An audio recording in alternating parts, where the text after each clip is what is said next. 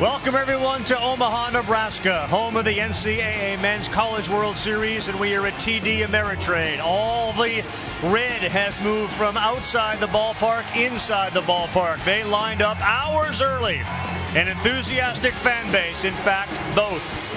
Tonight we begin the best of three. Who will win, Arkansas or Oregon State? Moments. They come and go. Arkansas with an emphatic victory over Florida. They can define a legacy and last a lifetime. LSU wins the College World Series on a home run by Morris. To live in the moment means not to dwell on the past. Ever since I last out last year, my focus has been to win a national championship. It means to enjoy and savor every minute. I'm blessed with the opportunity, and I'm just going to go out and just pitch and enjoy my last couple games as a whole. To make every moment count, we must embrace it. It's a national championship on the line, and it's down to this. Oregon State is rolling. Makes the catch. Holy cow. Who will define theirs? The College World Series Finals.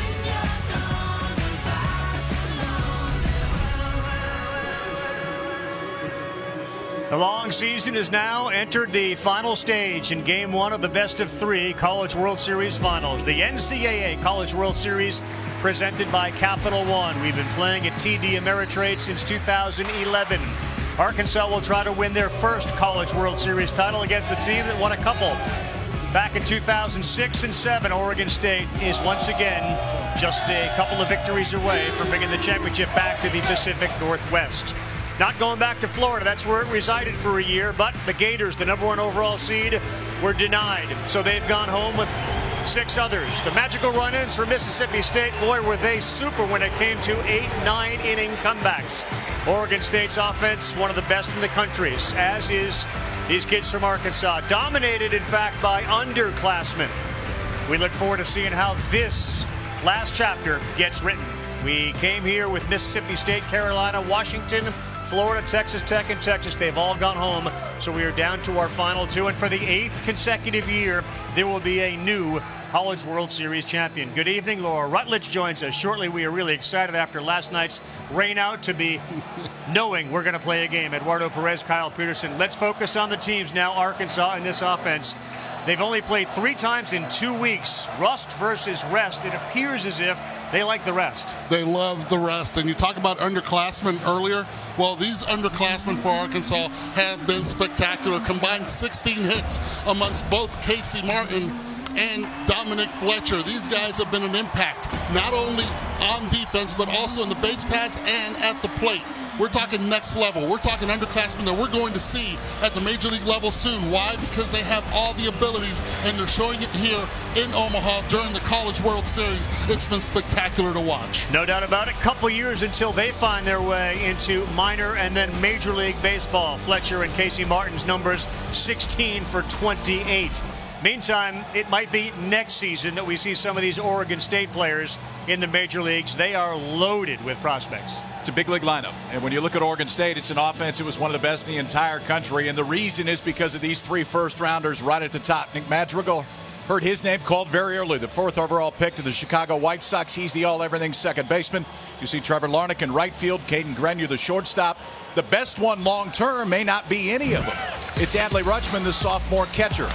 Oregon State has shown throughout this tournament that they have as good an offense as you will see. 351 would be the best average that any team has ever had here at the College World Series since we started playing at TD Ameritrade. It's a club that can do absolutely everything, and they've showed it all the way through this run. For more on this Oregon State team, let's go down to the field. Here's Laura Rutledge. Yeah, KP. Pat Casey, Oregon State's head coach, said, I'm not going to lie, this helps us immensely to have an extra day off due to the weather. Their bullpen had more rest, their starter Luke Heimlich more rest, and also Stephen Kwan, their leadoff hitter with the left hamstring pull. He is more rested, ready to go back in the lineup today. As for Arkansas, their bullpen certainly a little bit more rest too, and that helps out. But one thing to keep in mind, if this were to go to 3 games of a series, Isaiah Campbell, who was excellent for them here, could start a game on Thursday. Both teams say that they've benefited from this extra day. I know we did. We're certainly well rested. So let's tee it high, let it fly. Let's play for a national championship. First pitch, Arkansas, Oregon State at the College World Series comes up when we come back.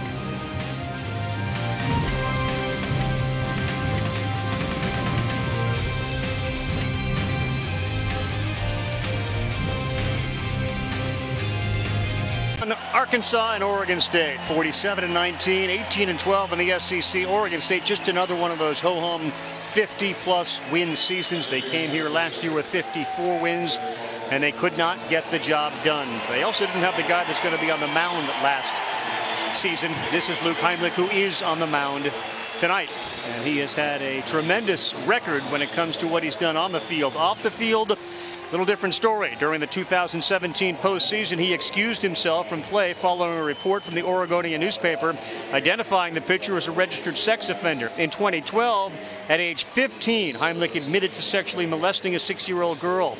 Last month, Heimlich denied molesting the girl to New York Times and the Sports Illustrated reporters.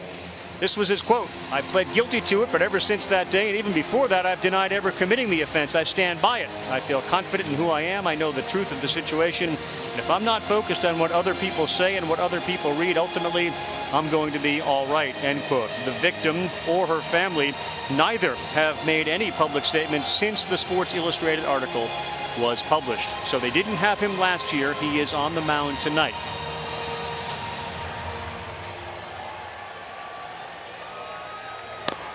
One of the better lefties will deal with an offense that has hit both righties and lefties. That's Blaine Knight. He'll pitch for Arkansas. Take a look at their road here to Omaha. Their first CWS final appearance in a long time.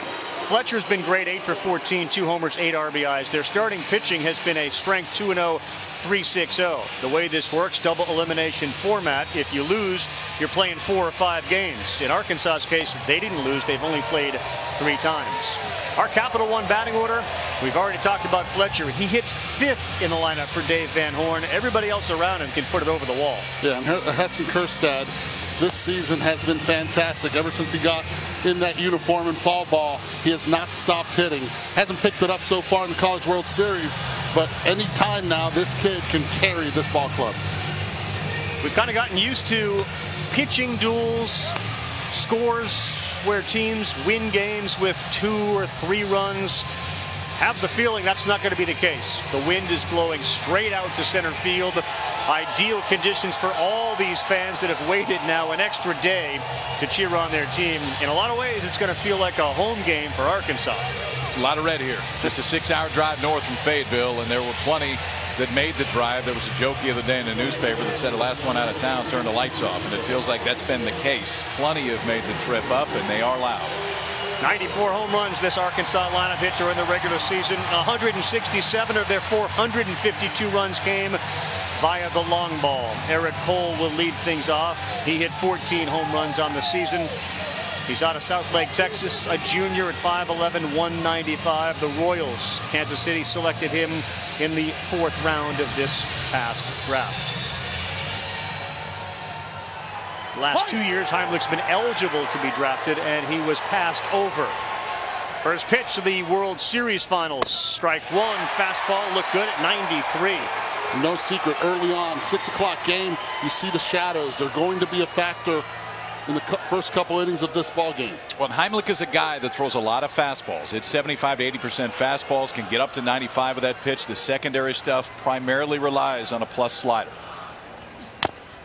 Into the glove, another one right at 93, and Eric Cole's behind 0-2. Travis Katzenmeyer, the home plate umpire, hasn't had to make a call yet. Harry Costello is at first. Chris Koski, the umpire, at second. Joe Burleson is at third. Veteran crew, they've had a great job, and we got additional umpires in the finals down the lines. Right field, Barry Chambers. Left field, Billy Van Raphorst.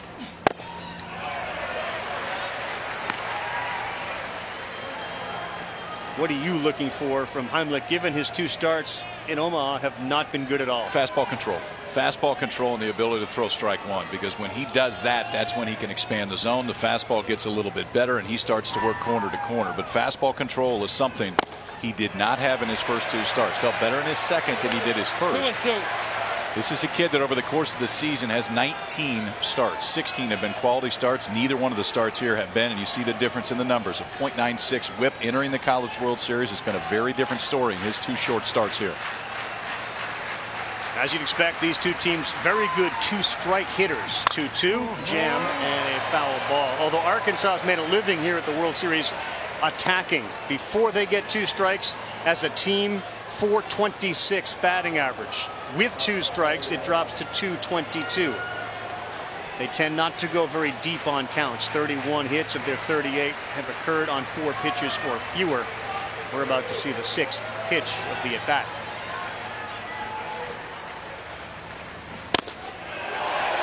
How about Cole now? Works a full count, 3-2.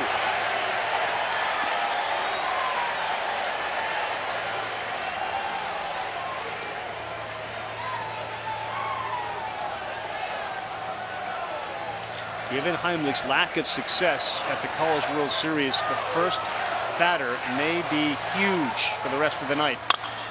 On the ground to third, that's Gretler. He throws to first, and there's 1 down.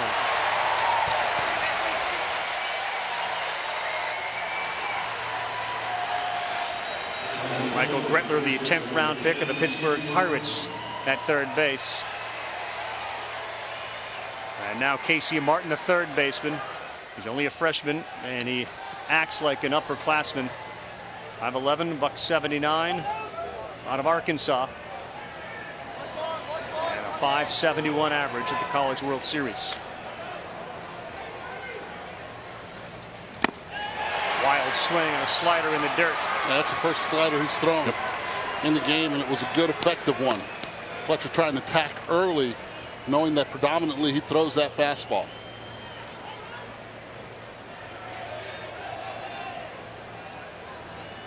Stephen Kwan is back in center field. That's a big story for Oregon State. Really his first game starting here at the College World Series since he hurt his hamstrings. And they've struggled a little bit in the outfield without him. He is a difference maker. Indians liked him enough to take him in the 5th round. He'll hit leadoff for Oregon State.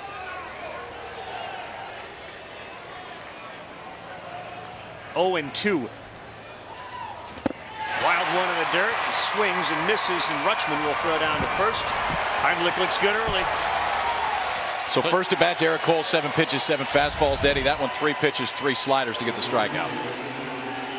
Solid dosage of sliders down and in. Remember, Arkansas has not faced the lefty in more than 2 weeks, and they're facing a really good one at that. Here comes Heston Kjerstad. Eddie talked about him at the top, the left fielder, the freshman out of Amarillo, Texas. One of those dudes that just feels like he was born to hit, and he has grown a great deal since he was recruited as a 150-pound high schooler. Inside corner, called strike 1.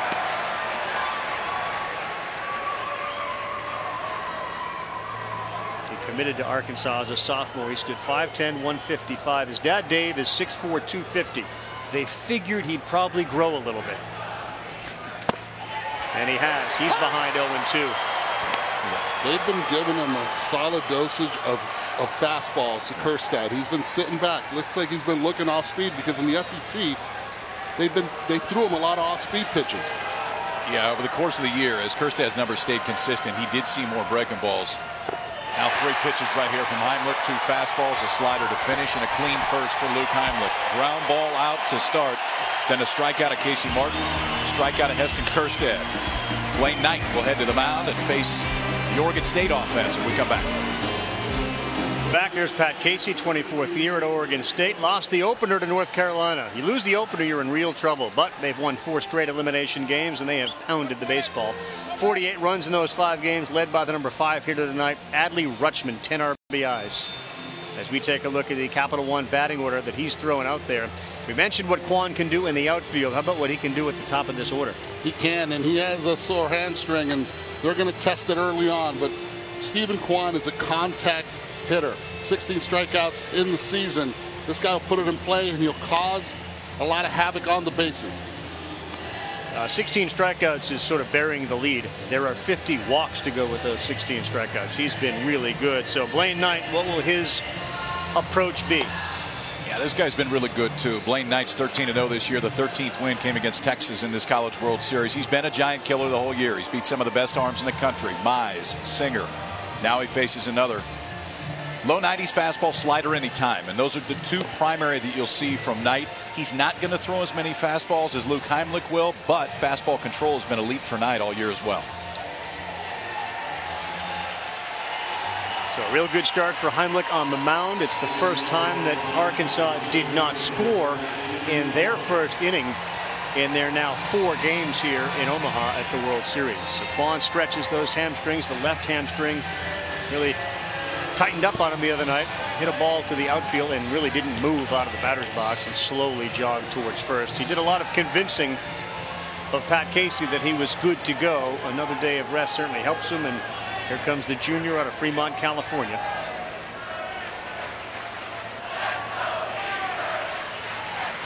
Third baseman Casey Martin playing way in on the grass, anticipating perhaps a square to bunt and maybe a bunt to go with it. Knight's first pitch, pretty good velocity, 94 miles an hour, in there for a strike. He can show you some of that.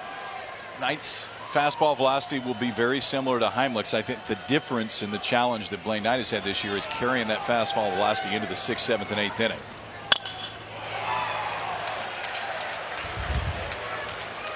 You guys were talking about Stephen Quan and how he's getting that left hamstring healthy enough to play. A lot of ice, a lot of rest, a lot of work on that hamstring. But one thing that Arkansas brought up is, especially when he's out there in center field defensively, they may try to test him, maybe try to hit something over his head, and also try to see if they can test him when he's at the plate as well. Knight has thrown 3 fastballs, 94, 95, 94. City of Omaha in the background. TD Ameritrade opened for action in 2011. It was announced earlier this week there'll be a Major League Baseball game here next season during College World Series week. The Royals and Tigers will be here. 0-2 inside 1-2.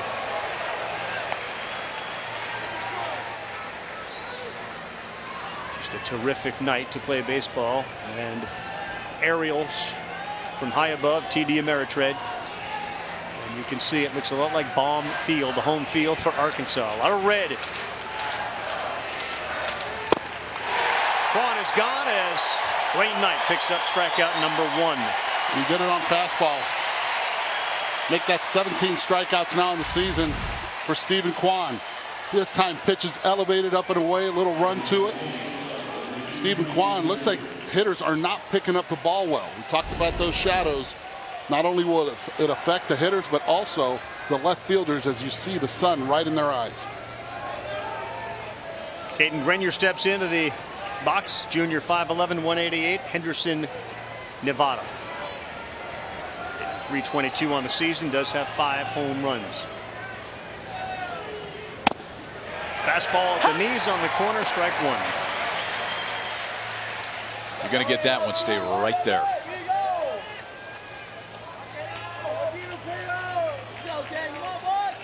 Carson Shaddy, the second baseman, shaded towards the middle. A little bit of a hole between first and second base. 1-1.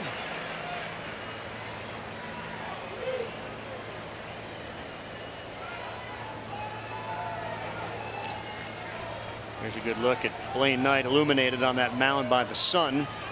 And then how dark it gets about 10 feet in front of him. He'll lose the baseball. Gone. In there for a strike, 1-2. That's not a good feeling. Halfway through, that's when you pick up that spin. Can't pick up that spin, you're in a lot of trouble. Then you have 94 to 95 coming at you also, with the ability of throwing that fastball effectively in. Makes it tough on the hitters.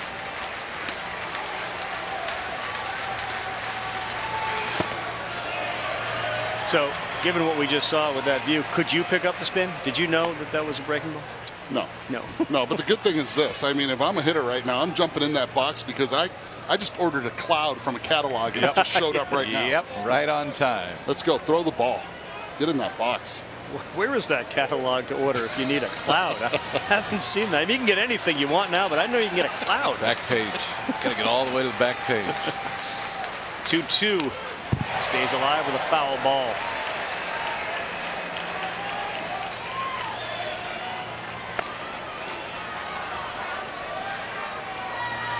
Pre-ordered. My stomach turns a little bit every time I see a cloud. I don't want to see any We're clouds. good tonight. Yeah, we're fine. It looked just like this last night around this time.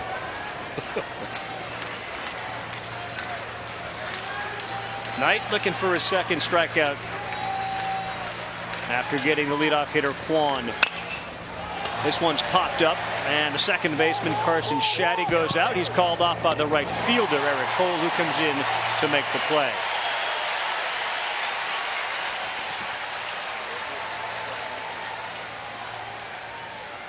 We had LSU here last year against Florida in the CWS finals. There was a lot of purple and gold in the crowd, but I don't know that it was this predominant for one team. I mean, this is it feels like about 80-85% Arkansas fans here. It really does. This is what they call, and I saw them at the elevator, a lot of the fans, Baum North from Baum Stadium. Beautiful facility in Fayetteville, and they've made it their home here in Omaha for this week. Nick Madrigal, the junior, 5'8", $165. He bats now, looks at that first pitch up. This guy's been a great hitter. He has flirted with 400 as a batting average all season long. Hitting 395 now on the year, 396 in this tournament. A terrific contact hitter, and when Quan was out, he was the leadoff hitter. And Pat Casey talked about how if we can get Quan back, it allows Madrigal, who really likes to swing it, back into that comfortable 3-hole. He rips one to short, fielded cleanly by Biggers. He throws him out. Madrigal hit it on the number, but he's retired. Back-to-back 1, 2, 3 innings. 4, 5, 6 coming up for the Razorbacks when we come back.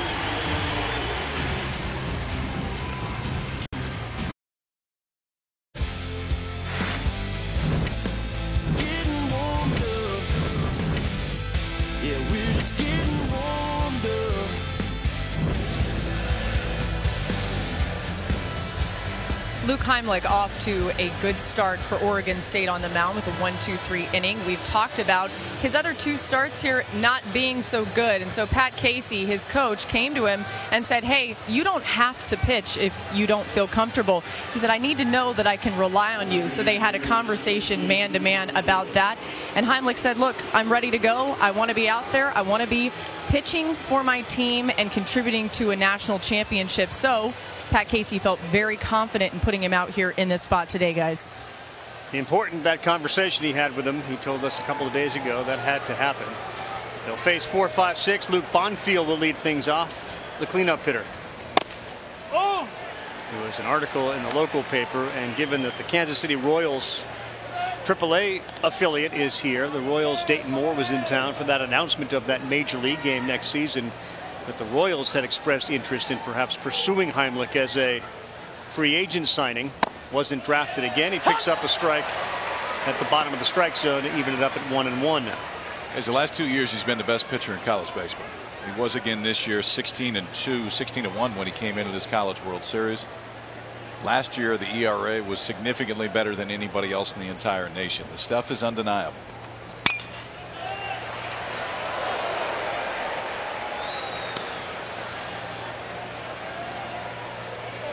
27-3 with a 181. He's been the Pac-12 pitcher of the year each of those 2 years. Look at the strikeouts to walks. 282 strikeouts, 48 walks for Heimlich over the past 2 seasons.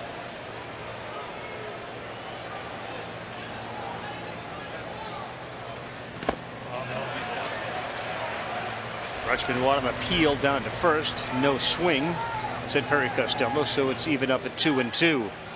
Bonfield's the designated hitter out of Skillman, New Jersey. He's got some power, obviously, hitting in that cleanup spot. 9 home runs this season. The big powers really come from the guy who's on deck. That's Dominic Fletcher, the center fielder.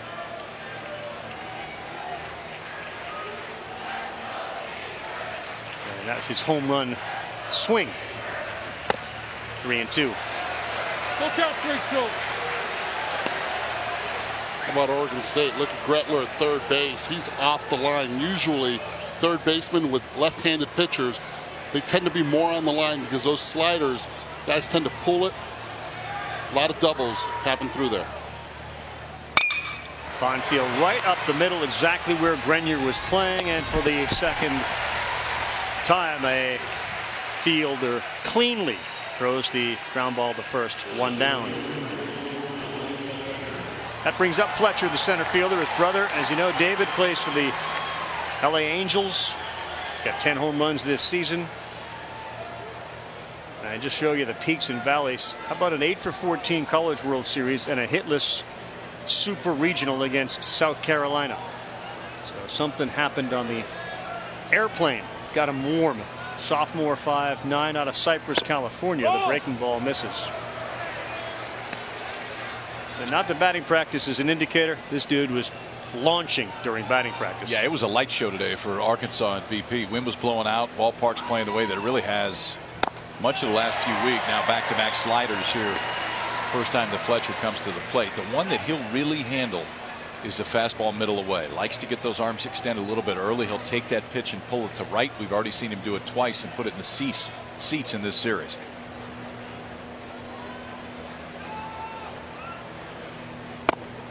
That's a good one. One thing I was curious to see before this game started, and once it started, is they have 4 left-handed hitters in this lineup.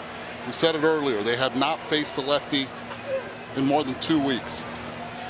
Last time they faced him was June 11th.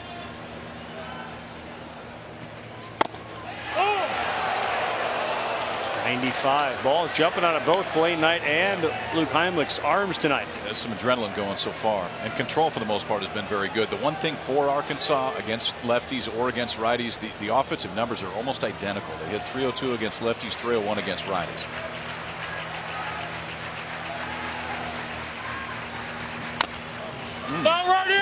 Right here. That's where he doesn't want it. He does not want that fastball that crowds him. You can see the reaction right there of Fletcher. Because those arms extend a little bit early. If he gets to the fastball in, he's usually going to hook it foul. Trying to pull those arms in at the last minute to get the barrel to it. But I'd like, if you're going to throw on the fastball, I like crowding him with the fastball.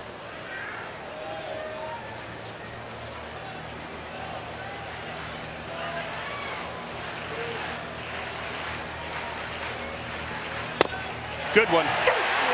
Third strikeout of the night for Luke Heimlich.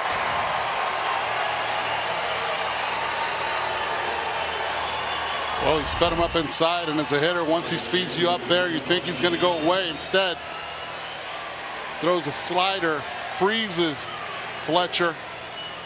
No chance. You see the ball right there coming out of the sun into the shadows.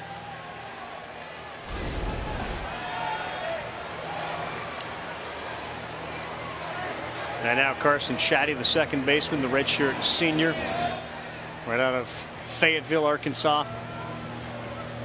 He's wanted to play for the Razorbacks since he knew what a Razorback was. About 4 years old, he started dreaming about doing this someday. His dad played with Dave Van Horn back in the early 80s. Shaddy went, as his dad would describe it, under-recruited. Bumped into Carson playing in the state tournament. Didn't have any money to offer him, but said, we'd love to have you if you want to join us. So the walk-on is now a huge part of this Arkansas team. And the underclassmen got him to this championship game. Carson Shaddy has not done much during this College World Series. He showed up in a big way during the Super Regionals. If they're going to win this game, he's going to have to be a big part of their offense. There's some flash, too. I mean, he can leave the yard in a hurry. Late on that, even at 92 miles an hour. Luke Heimlich's locked in right now.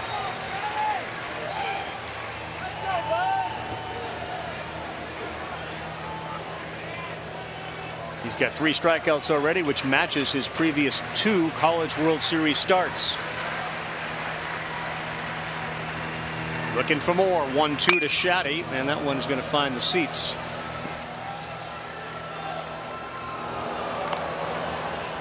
Love the scouting reports on both teams. They've done their homework. We talked earlier when Luke Bonfield was up that Gretler was off the line. Now Gretler at third base. He's on the line. Carson Shaddy more of a pull hitter. Very difficult sun for the left fielder, Kyle Novak. If once hit up in the air, he is staring right into it.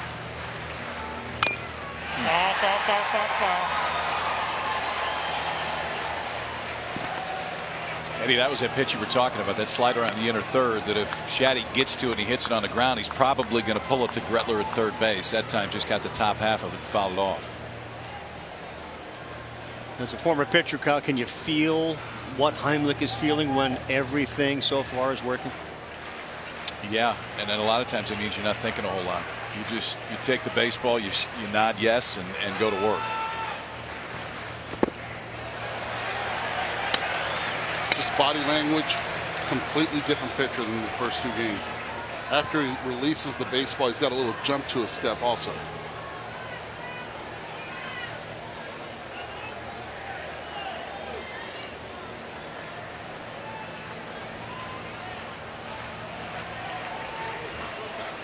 Oh, how do you ask for time? That's when the shadows are a non-factor. All right, here we go, 2-2.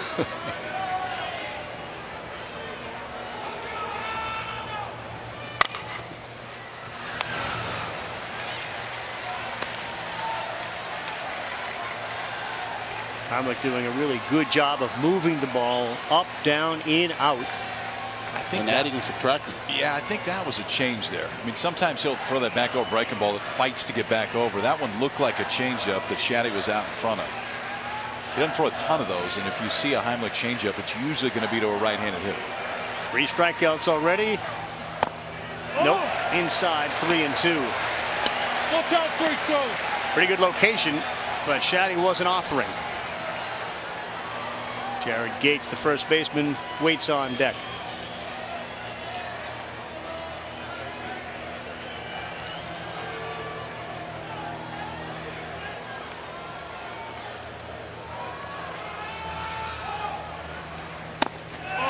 Good at bat by Carson Shaddy, the first base runner for Arkansas.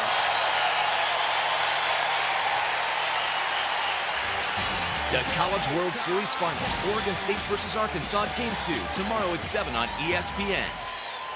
Hope you'll join us then. See who's got that 1-0 lead.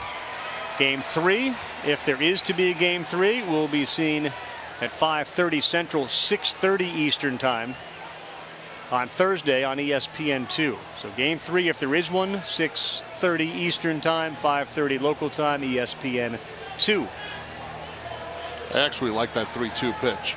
It was a good call from Oregon State, but a better take from Carson Shaddy. Jared Gates has already hit one over the wall here in Omaha. First pitch he sees, good one on the inside corner, swings right underneath it. So far, both lefties that have faced, that have been out there against Heimlich, both have looked uncomfortable against his pitches, especially when he establishes in like that.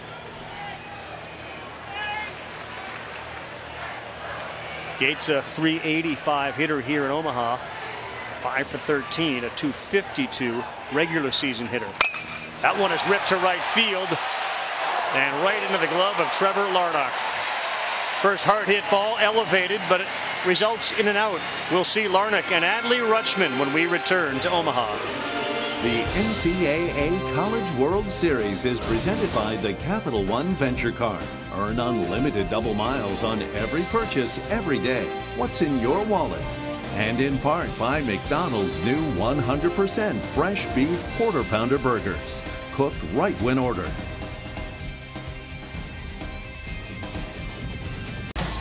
Michael Conforto, the former Beaver, says good luck to my brothers tonight. You've got Beaver Nation behind you. Leave it all out there. Go Beavs. Conforto, one of the great Oregon State hitters of all time, currently in the Mets lineup. They lead the Pirates by a score of 2-0 tonight. Don't forget Dodgers and Cubs will follow us. So Larnach and Rutschman, you play 140 games roughly on average at the major league level. If you took their numbers from college and extrapolated them out, you would see that they would put up sort of just below MVP type numbers at the major league level, and both of these guys will be major leaguers. Rutschman could very well be the #1 overall pick next season as a switch hitting catcher. Larnach's already been selected, and he was a high pick. Right fielder absolutely hammers the baseball like that. First pitch swinging into right field, goes to the wall. Trevor Larnach into second with a double. Professional hitter at the collegiate level.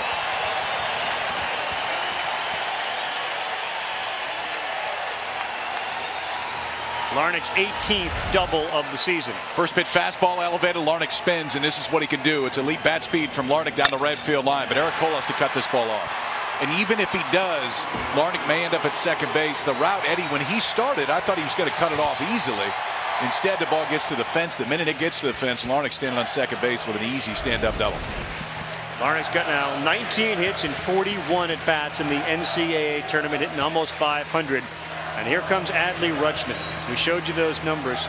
A 70 RBI season. Look at the growth, Rav. Year over year. The talk last year about Rutschman was, man, this kid's going to be really good someday. Batting average has jumped almost 160 points. The power number's right behind it, and 80 runs driven in his sophomore year. 10 of those here. So Rutschman's got a chance with Larnach at second to break through first. Fastball still at 93 miles an hour from Knight. And it's not by accident those numbers went up. He dedicated himself to changing his approach at the plate, changing his stance, his hands, the weight distribution in his legs, dedicating himself as a two-sport athlete to one sport and one position behind the plate. This guy's a talented athlete. Yes. There's not a lot of names that get thrown out as potential first overall picks in the draft. Adley Rutschman's will get thrown around all year next year. Switch hitting catcher with power, a big time arm, and the growth year over year has been monumental. Good pitch there from Blaine Knight. Slider right underneath the bat path of Adley Rutschman. No balls, 2 strikes, 0-2. Knight will show you 2 breaking balls. That was the slider. He'll throw a slow curveball sometimes to try to steal a strike. You usually will not see that slower curveball in 2 strike counts if he's going to try to finish a guy off, especially a left-hander. Try to wrap that slider around their back foot. Elevate the fastball here. Rutschman's got an RBI in all 5 of the College World Series games that Oregon State has played. All 5 looking for 6. Behind 0-2. Yes, he did. Good pitch, filthy slider, and a big out for Blaine Knight in Arkansas to send Rutschman down without any contact. And this, Kyle, it's knowing how to pitch right here. Yep. Gets that check swing, couldn't hold it right there, but the recognition of the spin is just not there as a slider. Late break. Rutschman, first time he faces Knight. 3 pitches, 1 out, runner at second base. When he has that slider going, it feels like a night like tonight where you're going to have to get the fastball. Larnach ambushed a first pitch fastball early. It feels like if you're going to get Blaine Knight tonight, it's probably going to be off of the fastball. Tyler Malone, the designated hitter, bats now. The sophomore out of Roseville, California, 5'11", 180. And Malone has had the spotlight on him here in the postseason, and he has delivered big time. 3 homers in the tournament.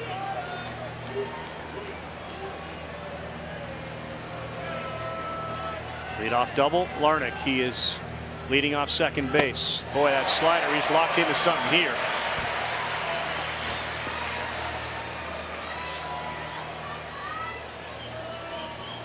Both pitchers doing a great job getting ahead in the count early.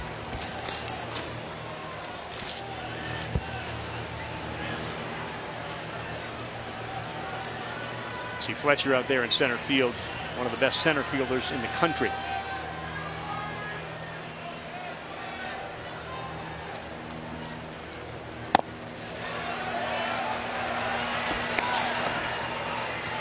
Guys, Blaine Knight's last start here in Omaha, his first start here, he did not have his best stuff. And they said in the 3rd inning, his throwing arm had a tricep cramp. They tried to massage it out, tried to get through it, just never could. So in preparation for this start, did a lot of massage before this game of that throwing arm and the tricep in particular. Also, a lot of hydration, guys. No sweet tea.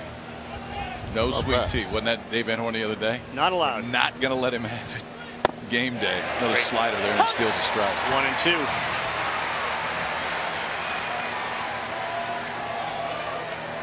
Yeah, that was at Hoover, wasn't it, during the SEC tournament? Yeah, I believe so. Told his team, it's hot, we're going to play a lot of games, stay hydrated. Dave Van Horn went out for a run one day. When he was finishing his run, he bopped into a little restaurant, and there was Blaine Knight, who had this vat of sweet tea in front of him. Wow, what are you doing? Didn't we talk about this? I just plainly forgot. Tastes good, though.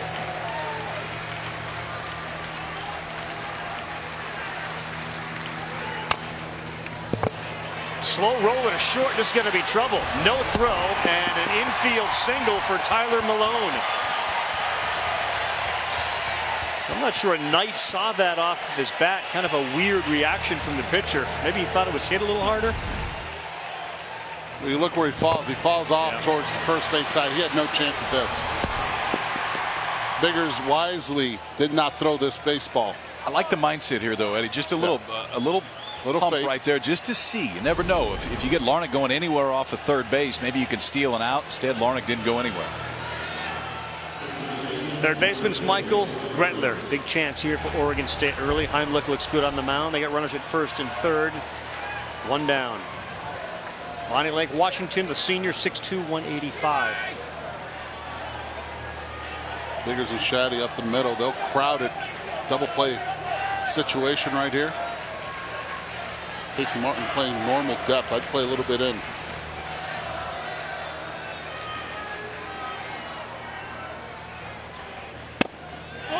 The reason why I'd play a little bit in, slow roller, I'd go home with it. If it's hard, straight at me or to my left, then I would turn two. Can't guarantee a double play from that position there unless it's hard hit. Malone doesn't run much at first base, just one stolen base attempt on the year. Yeah, Madrigal's got 15. Quan has 14. No one else has more than 8 when it comes to steals for Oregon State.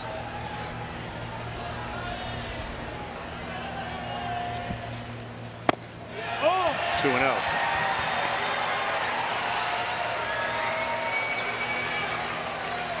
Kyle Novak is on deck. He was not in the original starting lineup for yesterday's game, which was postponed because of rain. And Pat Casey overnight or sometime today said, you know what, I'm going to take Novak and put him in left field and bat him 8th.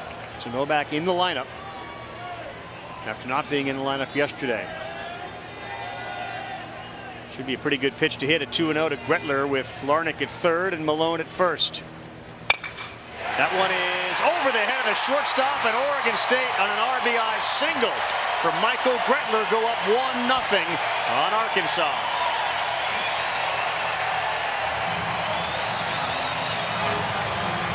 And it was a slider, a 2-0 slider at that, one that he wanted to throw for a strike. Bottom quadrant of the zone. Gretler, give him a lot of credit. 2-0. A lot of hitters usually roll over on that or swing and miss through it.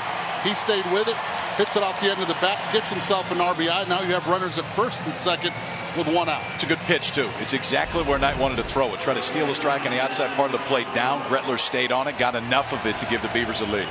Nearly 3/4 of the Game 1 winners go on to win the College World Series title. And Oregon State is the first to score here in Game 1 of the best of 3. Kyle Novak, the 8-hitter, the redshirt senior, with some home run pop in that bat. Will play left field out of Lake Oswego, Oregon. And a couple of Beavers on the pond. Malone now at second, Gretler at first. Back-to-back seniors in the lineup.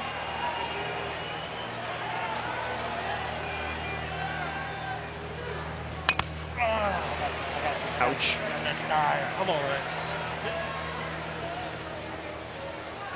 Not only did Travis Katzenmeier let us know it hurt, he told us right on the thigh.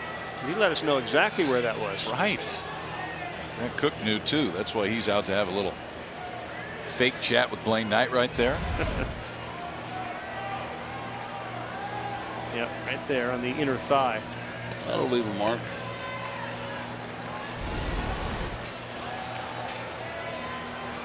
Second inning has been a very big inning for Oregon State. Through the course of really the season, they have outscored their opponents 68-17 in the second inning, the largest run differential of any inning. 68-17 with that first run, and they're looking to add to that total.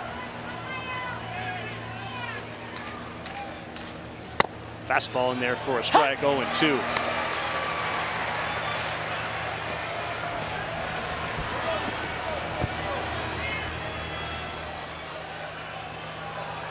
took that like he was sitting soft. Go again. Yeah, if you look at it, the way that 2-0 pitch for Gretler, I think he was sitting slider also. I wonder with runners in scoring position, they might have something on Knight saying he might go to the slider once too many times.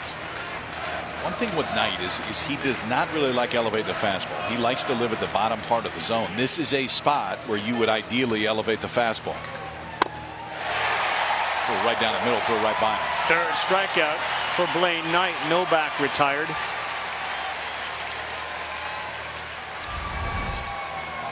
Seeing the velocity was 94, 95 in the first. Down a tick here, 91 to 93 for the most part in this inning. 93-mile-an-hour fastball that Blaine Knight just reared back and let go. Novak couldn't catch up. Second strikeout of the inning, third of the game for Blaine Knight. Think about major league players that played for Arkansas. Keuchel, Andrew Benintendi, of course. He has played great, and Benintendi with an RBI double tonight. He sent out his well wishes to Arkansas. Oregon State, you saw that graphic, terrific with 2 outs. I mean, like ridiculously good with 2 outs. Zach Taylor, the 9-hitter, looks a slider away, 1-0. The junior out of Sherwood, Oregon, 6'2", 205.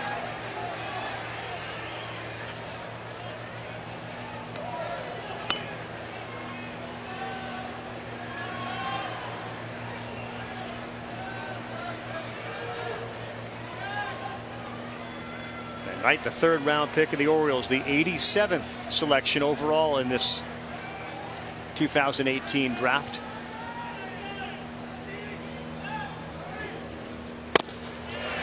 No giving that. He was expected to go on the first day of the draft, right?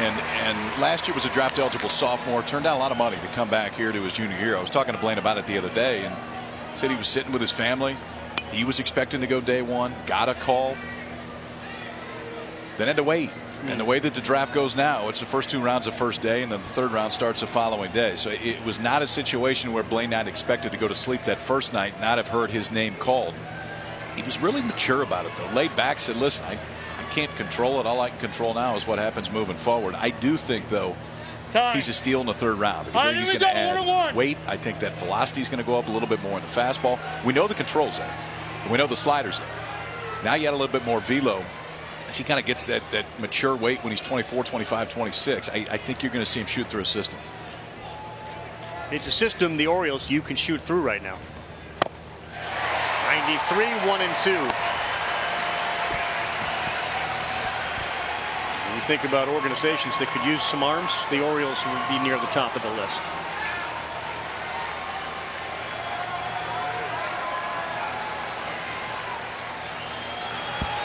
Oregon State's got 1 already in. Larnach with a double, scored on an RBI single by Michael Gretler.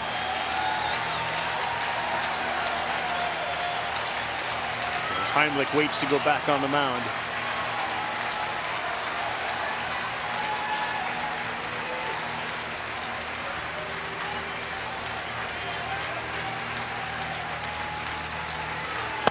Good pitch on the outside corner. So after giving up that leadoff double, Knight bears down, strikes out the last 2, Novak and Taylor. 1-0 Beavers through 2.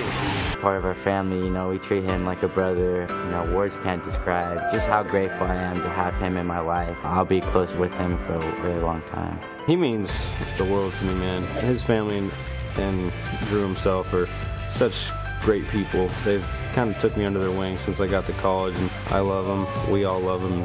You know, he loves us. Oregon State talking about Drew Bodegheimer, the 9-year-old who had a heart transplant at age 2, and he is the inspiration for this Oregon State team. I actually was behind Drew and his dad as they were rolling through the concourse a little bit earlier this week, and his joy as he rolled through here and got so many high fives from everybody. Guys, he's a true celebrity around here. People stopping Drew all over the place wanting to get a picture with him. Just a really neat guy, part of this Oregon State team for sure. Yeah, we saw something like that with TCU a few years ago, and it's just wonderful to see the college students relate to those kids on that level. And we certainly wish him nothing but the best in his recovery from heart transplant surgery. Start the 3rd inning, and a wild pitch there as Grant Cook steps in, the junior catcher at 243. Pirates picked him in the 5th round of the draft this season.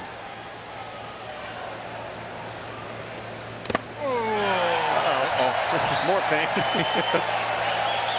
There's no mistake in that sound, that's for sure.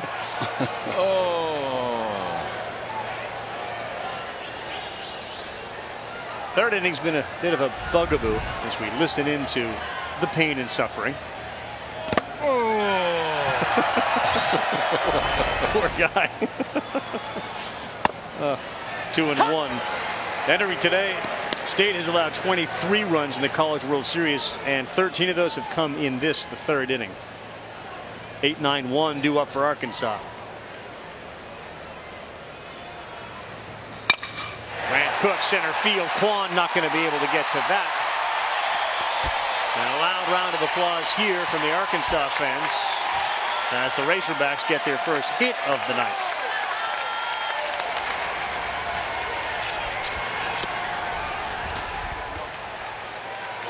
Grant Cook has to love that. He was struggling throughout the College World Series offensively. First at bat here in the finals, gets a base hit. First one for Arkansas.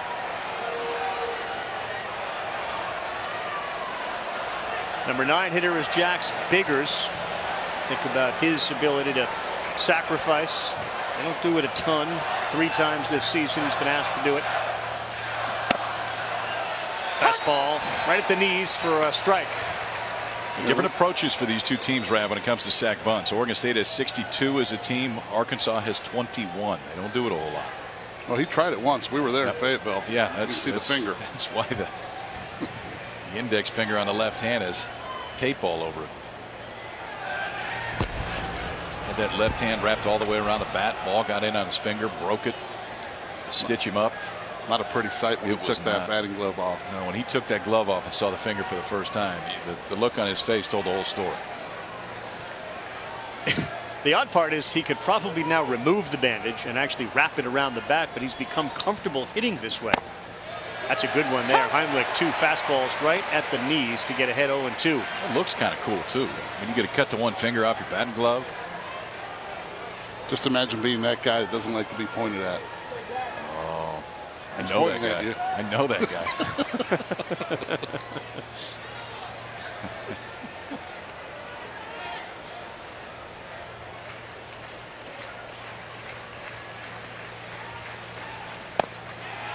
Ooh, close.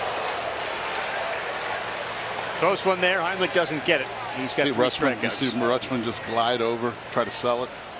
Yeah, his moves back there are really good. So are Cook's. I mean, we've got 2 elite defensive catchers today.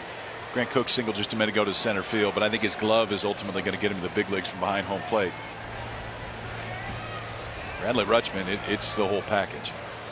A lot of Buster Posey comparisons. Yes. Which is about as big a compliment as you can give to any catcher. In the dirt, good block, nowhere to go for Cook. Rutschman.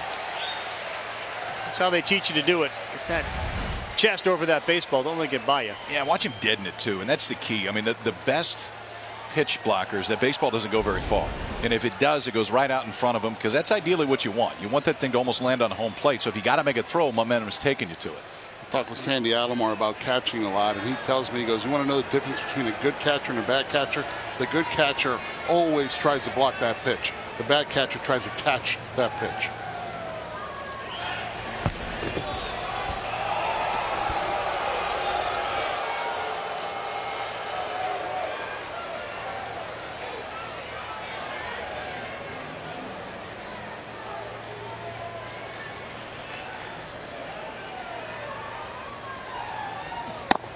There you go, right at the knees, the same pitch that he got his first 2 strikes on. Luke Heimlich picks up his 4th K of the night.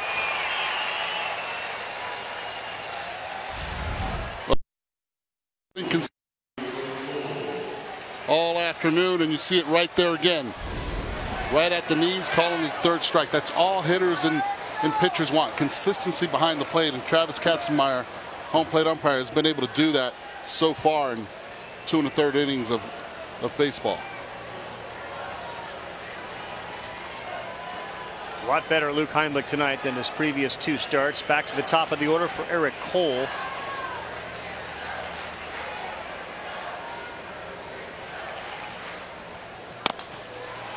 Strike one. Cole, number 8, grew up really as a hockey player. His dad was a big hockey guy, so he grew up as a hockey player. He also then discovered Eric liked to hit in his backyard, and he hit both righty and lefty. So he encouraged him as a 9-year-old. Let's become a switch hitter.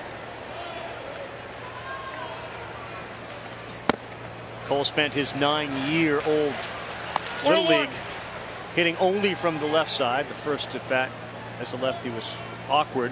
It also resulted in a hit. So he went all in on that. And the Kansas City Royals now make him the 4th-round pick. I think he's going to find his way to the major leagues. I don't know if he's a starting corner guy in the big leagues. He could be a utility outfielder, but Cole gets lost a little bit in this lineup because of the flash that is within it. But he still hit 14 home runs, drove in 51 out of the leadoff spot. He's not a burner, doesn't run great. Routes are usually pretty good in the outfield.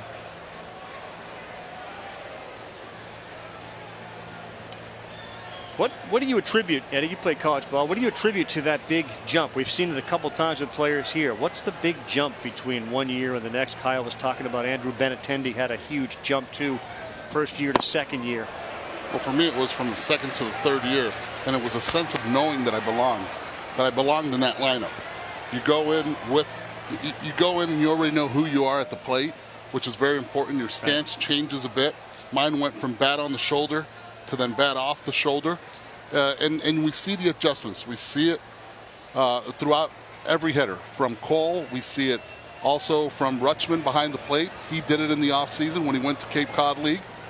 Struggled in the Cape Cod League while he was making the adjustment. 2-1. Cole jammed. Gretler to second, to Madrigal to first, and a 5-4-3 double play for Oregon State to get out of the inning. Second time fastball in on the hands of Eric Cole, and the second time it's gone to the third baseman. Gretler starts it. Madrigal takes it. Taylor finishes it 5-4-3 to end the inning. It's 1-0 Oregon State. He's got a guy out there that he has caught a ton, knows all the tendencies. Be great insight for the viewer listening to David Ross in that booth as we continue play here. Bottom 3, College World Series Game 1, best of 3. Carl Ravitch, Eduardo Perez, Kyle Peterson, Laura Rutledge down on the field. Stephen Kwan struck out his first time up. He faces Blaine Knight. Time he squared the bunt. Be interesting with a guy who's got a rough left hamstring to lay a bunt down and then try to sprint and run it out. A lot of times they'll square the bunt to try to draw the pitcher to throw a ball.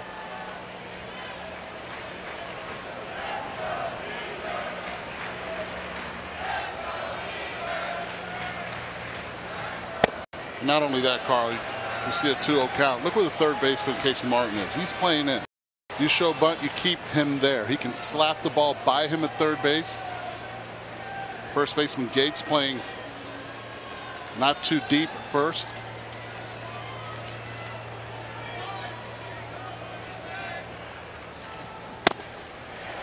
Hut!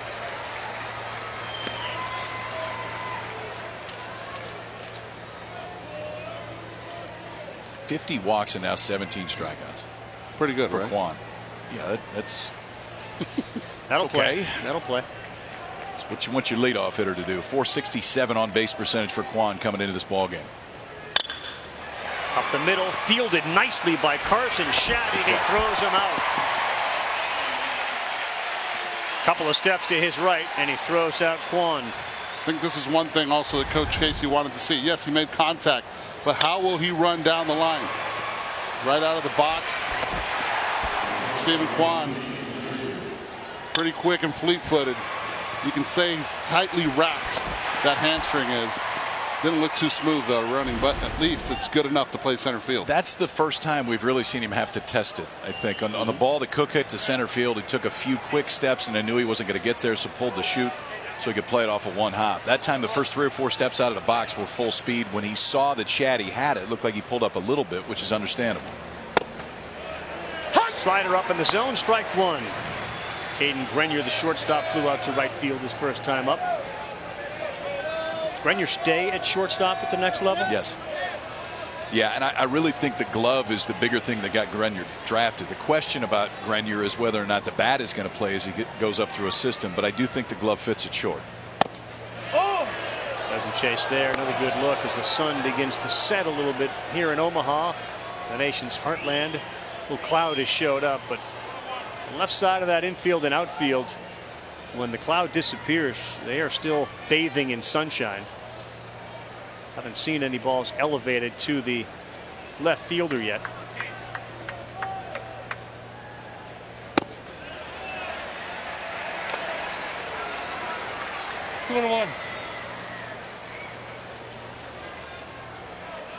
So you, on SportsCenter, we showed some video. You went fishing with Blaine Knight.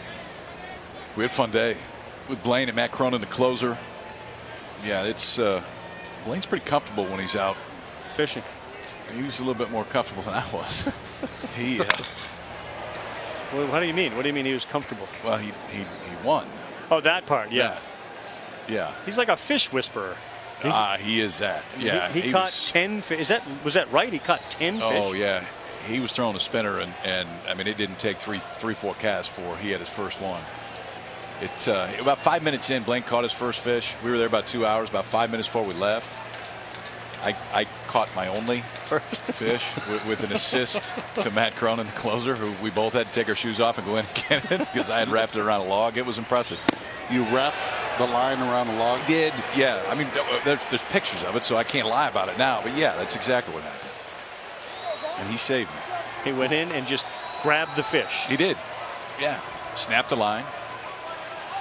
Must have been pretty cool for them, right? I mean, they like to fish anywhere. They had probably not fished in Omaha before. Or were you in Iowa? They had gone. No, we were in Iowa, but they had gone once already. I mean, they got their little travel rigs. We had a lot of fun. 3-2 to Grenier. Good one. Popped up. And Fletcher. 2 down. So one guy's got a fish in his hand. Yep, the other 2 don't. Right. That was kind of consistent throughout the course of the day. Oh, hey, look, there's another one. Nope, still nothing there. Is he a talker? This was. Does he like to talk about it? Does he sort of rub it in a little bit? Like, I mean, he rubbed it into Cronin a little bit. Yeah. Yeah, those are kind of the 2 that they'll always find. Respectful of his elder. He wasn't gonna. He was hunt, fish, throw sliders. Pretty simple life approach for Blaine Knight. Well, they got some fishing down in the Maryland area. He'll find it. Here's Madrigal with 2 outs, and he looks at a fastball up for a ball. Yeah, KP, they may not have been rubbing it in your face when you guys were actually out there fishing, but a couple of the guys today saying, man, that KP, he really can't fish. And, you know, the best part was they were like, he's the one who invited us. So we thought maybe he knew how to do it. Ouch. Wow. Laura. Just reporting the facts. Some stuff you keep to yourself, Laura. I mean, the mic's open, like the whole world can hear that. Best part about it, he goes fishing in Beaver Lake in Fayetteville. Not By the way, not anymore. During this College World Series, Army Corps of Engineers actually changed the name to Omaha Lake. I like that. So there's no more Beaver Lake in Fayetteville, at least not this week.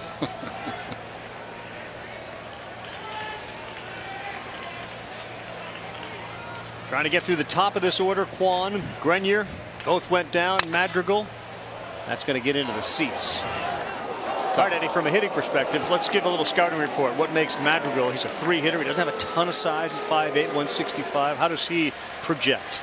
He projects very well at the major league level, and one of the biggest reasons he understands the strike zone well is not afraid to swing with 2 strikes, covers the plate. Unbelievably, had 6 strikeouts the entire season. 6 strikeouts. Yes, he missed half the season with a broken hand, but still. 167 at bats still. Very impressive. Uses the entire field, not afraid to go the other way. 1-2 center field. Fletcher stepped in. Now he goes back, and for 1 second, it felt like it might get over his head. The ball did get over the wall, but only with the help of Fletcher. He'll be back to Omaha after this. Dinner time.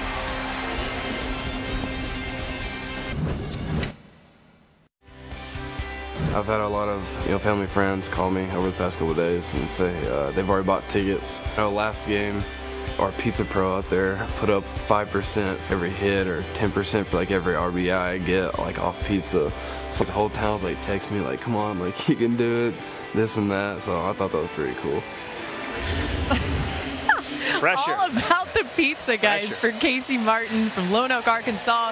A lot of Lone Oak people here in Section 126, the TD Ameritrade. And by the way, Pizza Pro has a double-decker pepperoni pizza for $12.99. I just thought maybe KP needed to know that, and maybe everybody else up there, too. Thank you. KP will bury himself in some pizza. Loves this double-decker. Yeah, that's hard to turn down for the Pizza Pro. We got a lot of eating going on. We saw Baby going to break, chowing down. Lone Oak Jackrabbits 0-2, and Heimlich looks good here in the top of the fourth, working quickly, throwing strikes.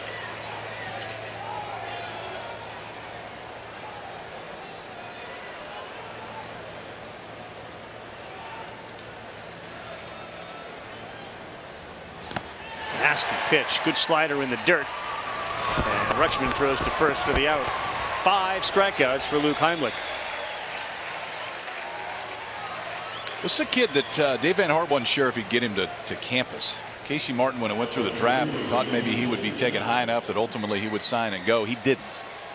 He will be in 2 years. Casey Martin stays healthy. This is a top 10 overall type talent. Lone Oak, Arkansas, population 4,200, which is less than the GA section here at TD Ameritrade. Little different setting than Lone Oak High School, that's for sure. The kid has adjusted great, though. Here's Heston Kjerstad. He's been one of the best hitters all season for Arkansas. And Eddie, it just looks like he has not yet got comfortable here the last couple of games on what pitch is coming to him and when. Most of the at-bats have started 0-1 this College World Series against him. Right there, pitch close, could have been called either way. Ever been in that position where all of a sudden you're kind of locked up? You don't know when to swing and what's coming? Absolutely. Every player goes through it. How do you get out of it? I mean, what's time? The beauty of this game is you play it every day. You got to have short-term memory. You have to be able to turn the page quickly, and that's one thing that Kirsten has been able to do his freshman year. Heston Kjerstad with a K there, silent J, Norwegian descent, parents settled in South Dakota.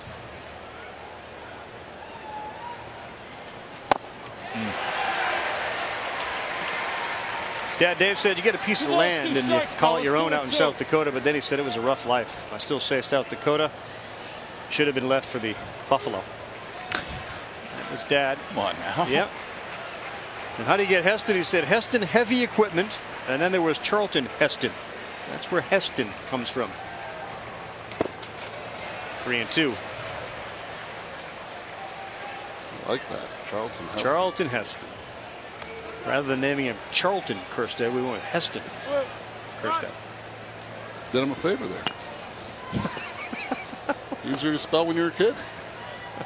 You don't have any kids named no kids named Charleston.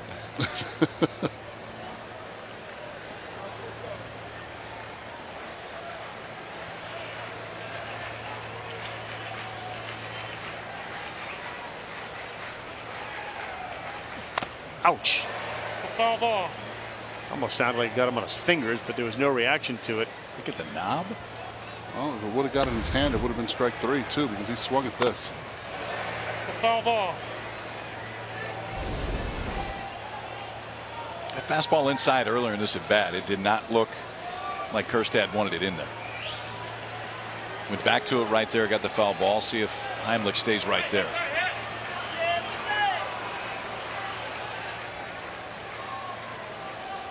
Game 1, best of 3, College World Series. Win game 1 73% of the time. You go on and take home the title.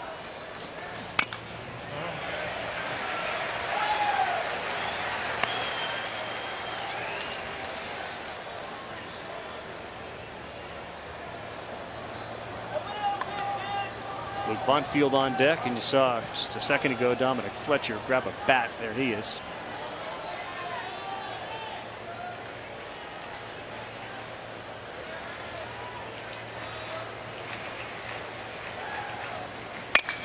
3-2, center field. Quan says, I got it. And he does. 2 down. For more coverage of the College World Series and interactive brackets, go to ncaa.com.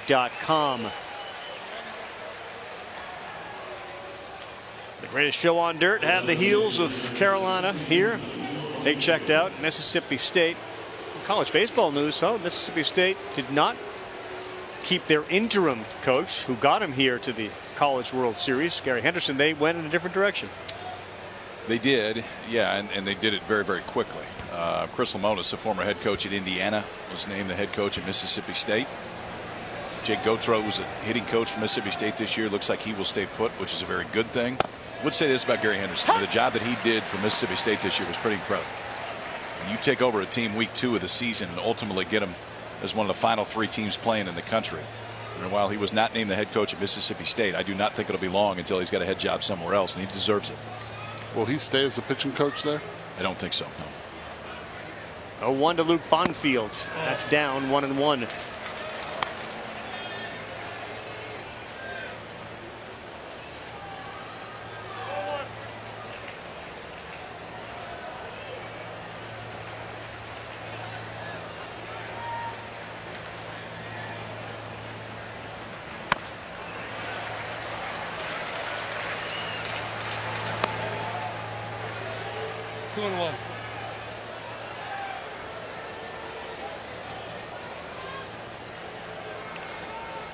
Oregon State has not really benefited, in spite of the fact that they are in the College World Series finals, from good starting pitching. They really got one good start. It was the freshman Kevin Abel, who went 7 innings against Mississippi State. And he was really good that day. But yeah, besides that, their starters, I mean, it's really been their bullpen that's picked them up and carried them to this point. Been different tonight. Heimlich has been on point. 3-1 count coming to a guy, Bonfield, who's got 9 homers this season. See if he challenges him. The left fielder, very, very deep, Kyle Novak. Got a lefty on deck and Dominic Fletcher. Last time he was in a hitter's count against Carson Shaddy, it was a 3-2. It wasn't 3-1. Went slider down and in for ball 4. The lefty on deck.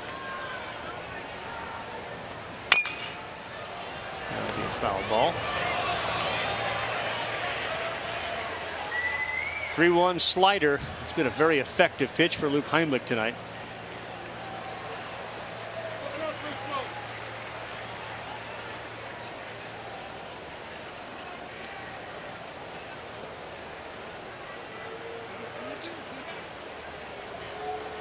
Let's make sure he gets the count right. 3-2.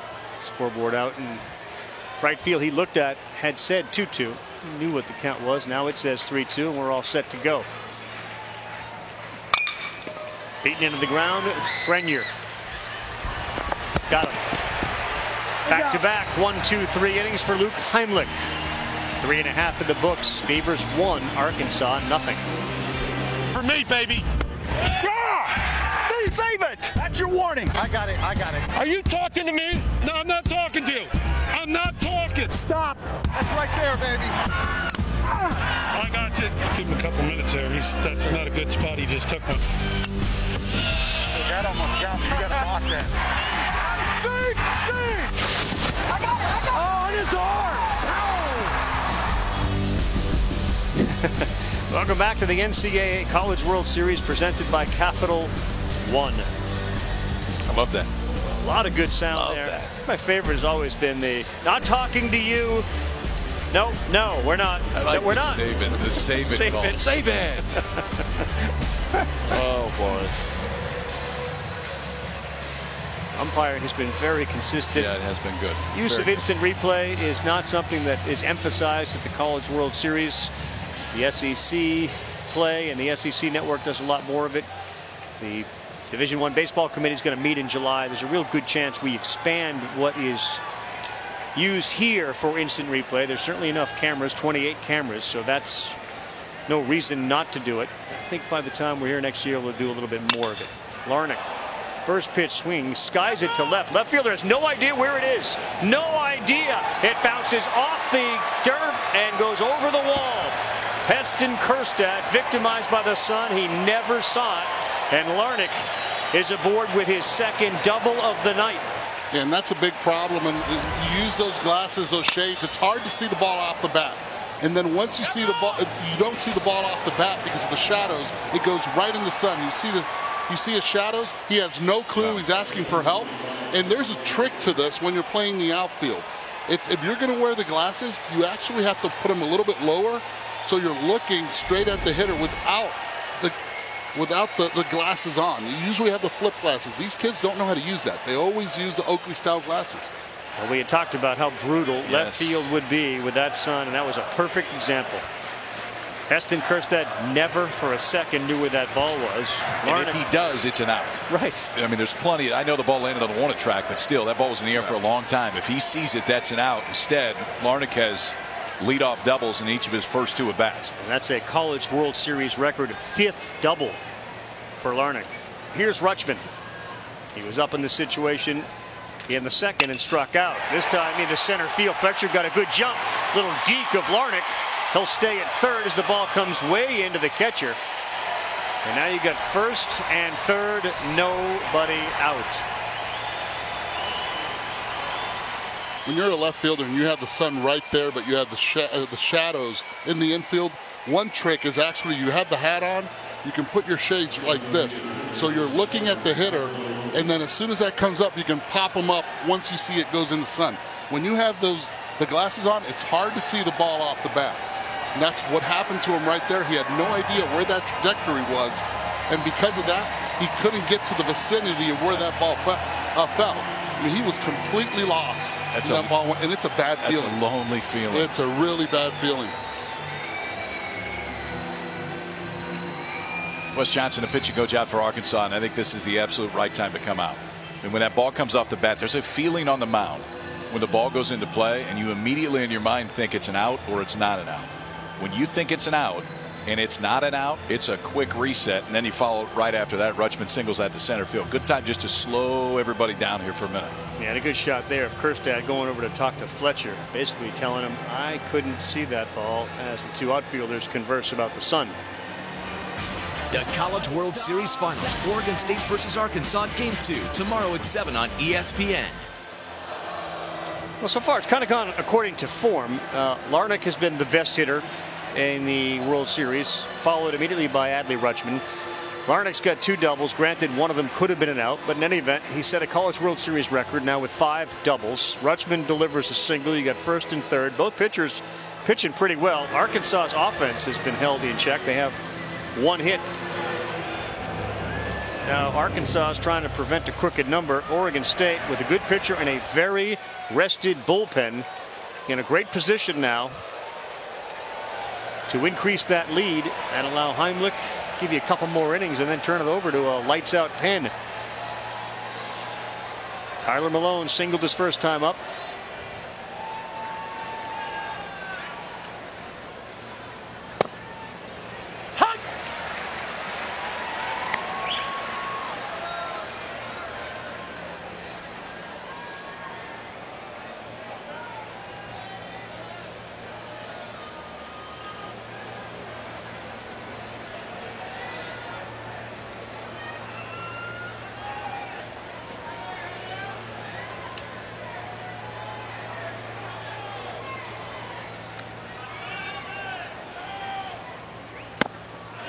Ooh, close one. Knight wanted it. Instead, 1-1. Really good pitch right there. That changes a lot from 0-2 to 1-1 right there with that pitch. Had plate over the knees. Yeah, he steals a strike there. You get in a 2-strike count. Knight's going to try to punch him out with that slider down and in.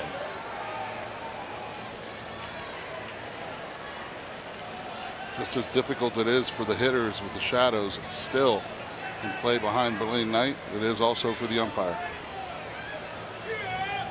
Malone very comfortable at TD Ameritrade. He's got 3 home runs.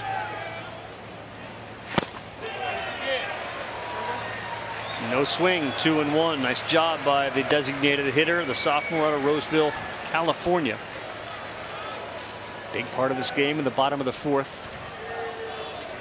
One thing Oregon State and Heimlich have done, really taken that Arkansas huge crowd out of this one by allowing just one hit. Fly ball to left is another dangerous proposition as Kerstad in the middle of a sun-baked left field.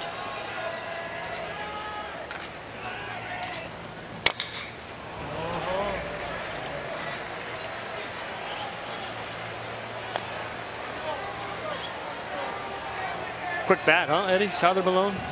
Quick bat, pitching him backwards right now with runner in scoring position at third base. He's gone to the slider early, and just like the same MO in the second inning and third, he goes to the fastball late. He was back foot too, and I think that's one thing to watch with Malone. If Knight wants to strike him out with a slider here, a lot of times you're going to throw that back foot slider. The one thing to watch, based on where Malone is in the box, is that back foot is way on top of the plate. So where you would normally throw it, may hit it. 2-2, smothered. They'll go to second for one. Back to first, nobody there. Had a chance perhaps to come home to get Larnach. Instead, Jared Gates opted to throw to Biggers. And we have still one down. You know what? It's not going to matter. Sending him back. You're right. It's not going to matter. Larnach is going back to third base. Chris Koski's the second base umpire and immediately called interference. So when that happens, you got out at second, out at first, base runner goes back to third. That changes the entire ball game. Watch the slide. That's the key here. Rutschman's the base runner. Does he go straight into the base? Well, he didn't slide, and I guess ultimately that's the call. I don't understand how that's interference. Again, he's not even close to the bag yet. He's ducking. He's getting himself out of the way right there. He's in no harm's way of the second baseman. This is the second time that Oregon State gets called for interference at second base in this College World Series. Reminds me a little bit of the LSU play from last College World Series, but clearly Rutschman's choice. If you're not going to run or slide, he attempted to duck, but just get all the way down. I'm sure that's what Pat Casey's being told. Well, but here's exactly the way the rule reads. Yeah. The rule reads on any force play, the runner must slide on the ground before the base in a direct line between the two bases. So if you read the rule the way that it is written, you have to slide.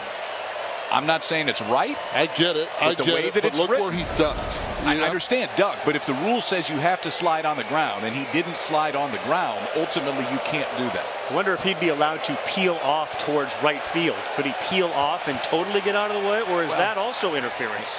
I don't know the immediate answer to that. I mean, we see it plenty of times, and in that case you would hope that it's okay because the whole intent is to not bother the throw. But at any rate, we saw this in the finals last year. That's what I said. Remember that we saw this in the finals last year where a play like that totally changed the course of the ball game. LSU didn't score a run. Florida goes on to win the national title. That is a giant play on one that I thought anyway the Gates should have come home. I would agree.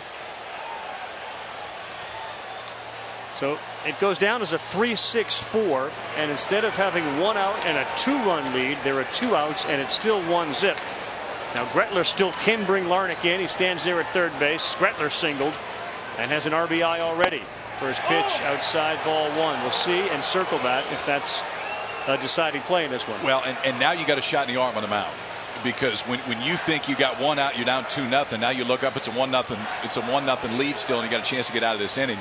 Then we see a little bit more velo right there from Blaine Knight. That last fastball, 93 miles an hour. We will talk with Pat Casey. Misses up high, and obviously that will be one question, his interpretation of what happened out there versus the rule. Maybe one more time, because I'm sure there are people at home who are wondering, like, what was that rule? Just read that rule one more time.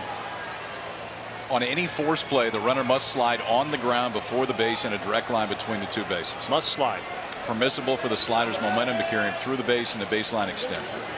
But ultimately, the wording says you must slide on the ground. That had to have been what the call was. 2-0 slider in there. Chris Koski and Pat Casey had a fairly lengthy conversation. In the meantime, Blaine Knight throws a 2-0 slider. Same pitch he threw to Gretler in that second inning where he got the base hit to drive in the only run of the game. This time executed it, took a little bit more off. Gretler was ahead.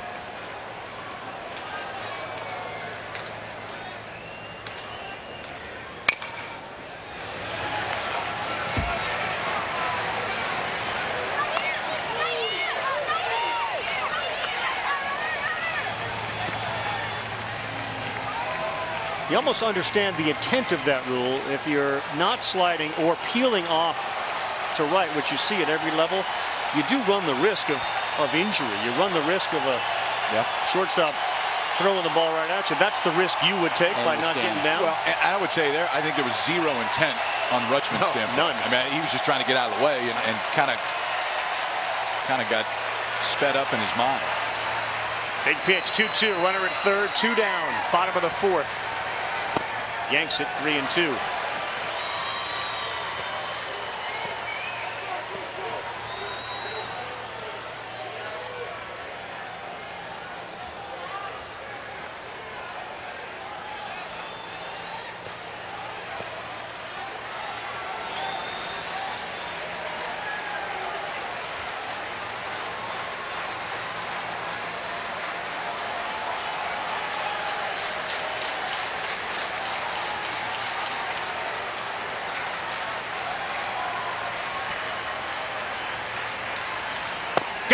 Chase, and wow, what a momentum changer that possibly could be. Strikeout of Gretler. Pat Casey is livid, and he is yelling out at the second base umpire, Chris Koski. Intensity starting to run real high here at the World Series.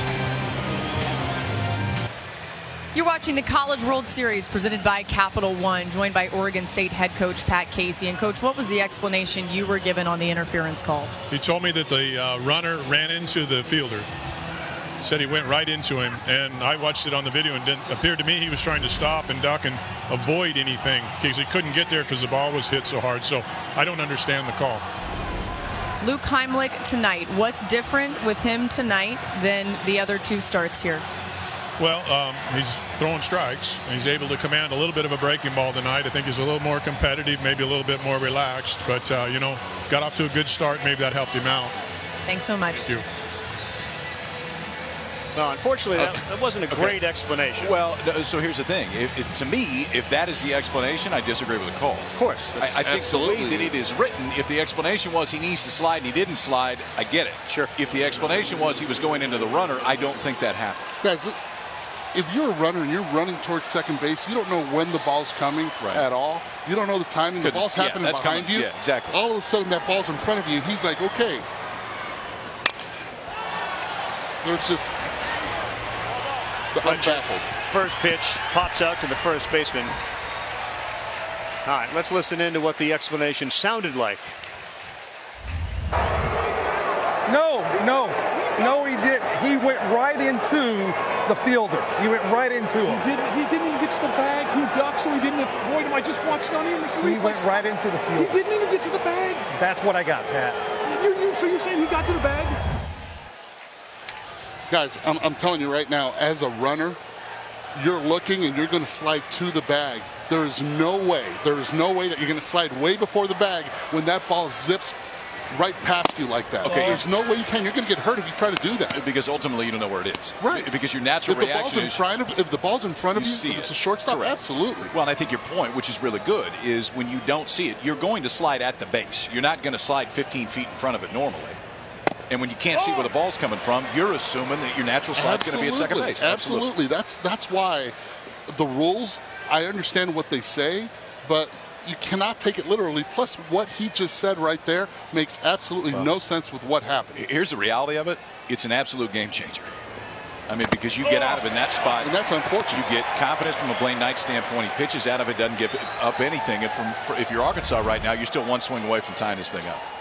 Right, so Rutschman sees the ball is caught. He still continues. Maybe the ball gets thrown into the outfield. As soon as he realizes the ball's behind him, look, I understand the whole thing. I think if he peels away towards the outfield, we don't have this conversation. He did not run into the fielder. He clearly got in the fielder's way, which is not grounds for interference, but he didn't slide. And it's funny, it felt like the umpire cited a reason which wasn't exactly what happened when he could have cited the rule which would have applied. He didn't slide. I agree. I just feel like that's why we see so many guys peeling off to the outfield. We've seen players, major league players, sliding like 30 feet before second. But the ball and the play is always in front of you when that happens. It's always in front of you. To when the that second happens. baseman on a ground ball. To You the see runner, it. exactly. Right. I You get see that. it. That's why you peel out.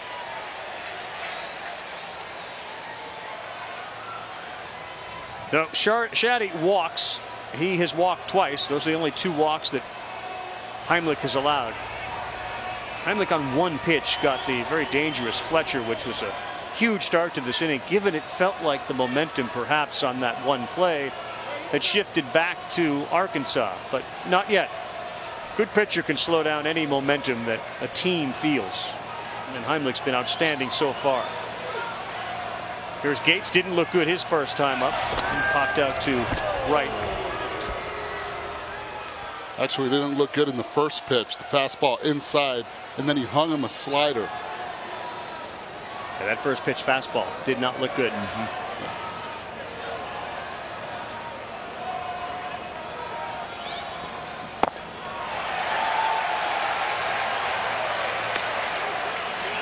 As Rutschman goes out, what do you think about what Pat's answer was regarding Heimlich? More engaged. Yeah, I tell you, I mean, the other thing that gets you more engaged, you strike out 2 guys in the first inning, you go 1, 2, 3. I mean, then everything slows down, and you go back to doing what he's done the entire year. Yes, the other thing that I've noticed, and it's changed a little bit in this inning, but the pace is different. I mean, there is a confidence in the pace that we did not see the first 2 times that Luke Heimlich pitched in this College World Series. And the stuff's better. And that helps too. When you can really trust your stuff. Clearly he's been able to do it tonight, but now he's thrown 5 straight balls. A 6. See the velocity? 94, 95 in the first. That last fastball was 89. I think Nate Yeske, the pitching coach for Oregon State, recognized the same thing.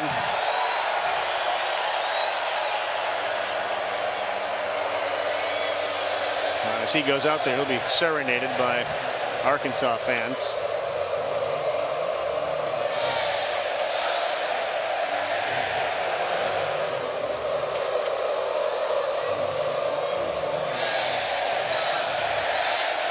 ...419 miles away, about a 6-hour ride. The more you come to the heartland, you realize 5, 6, 4-hour rides, that's like nothing. Oh, that's nothing. That's a nice little drive. Man, you kidding me? Fill up outside of Kansas City and you're here in no time.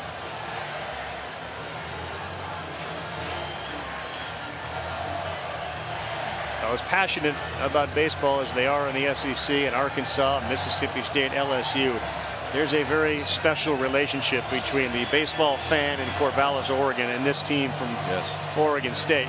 A lot of their fans are staying in the same hotel we are, and they have such a terrific relationship with that baseball team. That's the long trip from Corvallis here to Omaha, and they have shown up and supported their team all season long and are doing it here. Now let's see if that meeting helps out. 2-0 for the first.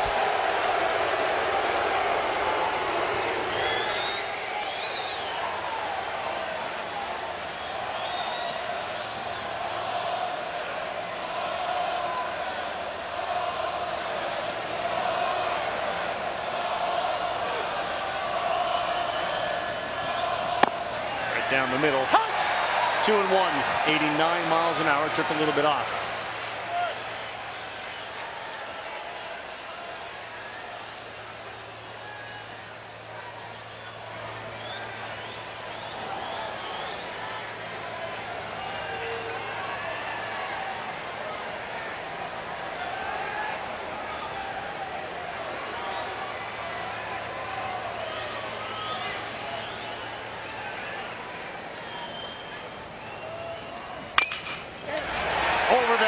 First baseman into right field. Quickly going to third base is Shaddy, and Arkansas in business. The ball comes all the way in. There's nobody covering first base, and now getting back to first base is Jared Gates. But all of a sudden, the momentum is clearly on Arkansas' side. A high hopper over the head of Zach Taylor. And because Taylor is holding the runner on, that's the only reason this gets over his head. Comes off, goes straight over the top of his head. Madrigal almost got there. Was shaded all the way to the right side. Was pushed onto the pull side for Gates. But instead, bounces over the head of Taylor. Shaddy goes first to third, and Arkansas has their first real scoring opportunity in this ballgame now in the 5th inning. Have we lost you? You're upset about that call at second base, aren't you? No, you haven't lost me. No, I was just thinking. You think about that play. You think about also everything that happened. Pitcher didn't even cover first base, which we had also not even talked about. But right now, you have to give a lot of credit to the Arkansas offense. They're feeding off these fans here at TD Ameritrade Park. Here's Grant Cook. He's the number 8 hitter, the catcher.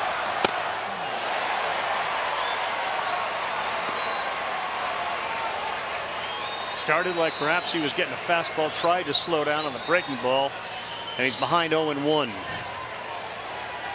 First time tonight, the Razorbacks have had a runner in scoring position.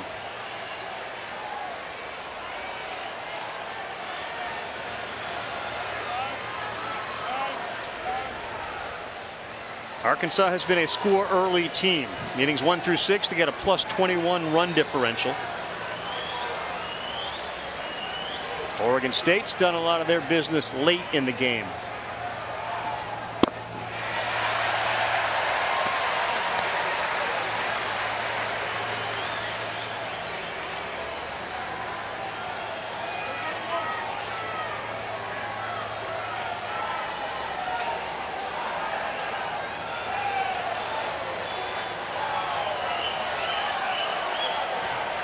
Cook out of Fayetteville, Arkansas, 34 RBI on the season. Rips this one in the left, and we're tied. RBI 35, in from third is Shaddy, and it's a new ball game.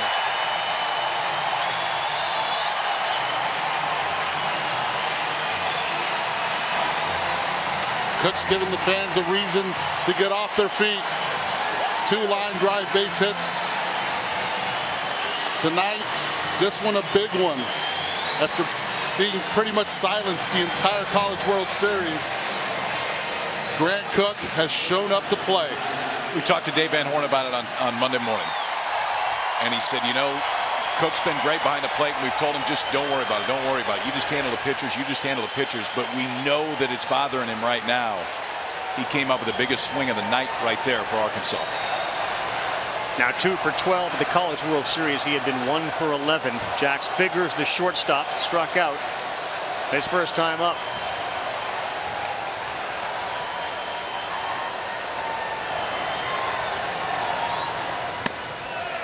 Ball, strike 1.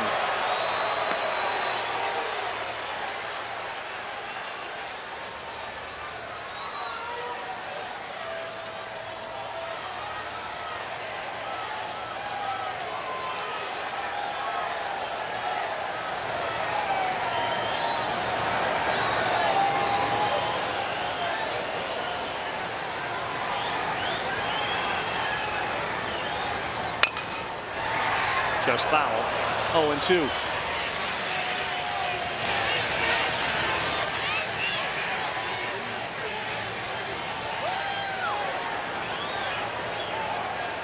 Interview with Dave Van Horn.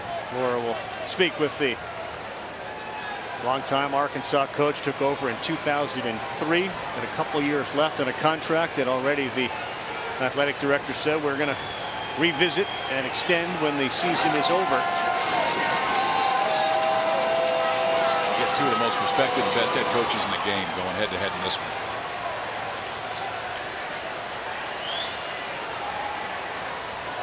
Back-to-back singles for Gates and Cook. They're at first and second. Arkansas's got their first run of the game here in the 5th. And the 0-2 on the way to Jax Biggers.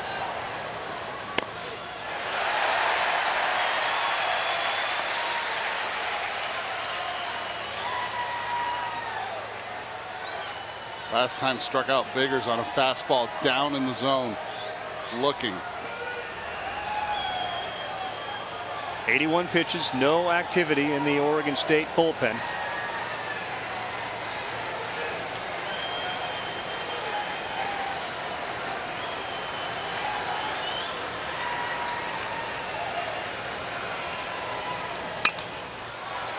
And that'll get into the seats. Shouldn't be a problem now. That ball off the bat looked like it might be heading to the left field. Shouldn't be a problem now with the outfield and the sun. It's now gone down. You can see the enormous shadow there in left field and right field. And I shouldn't bother Quan given the angle of where the sun is going down. Bottom of the order has done the job tonight for Arkansas. This is the 9-hitter.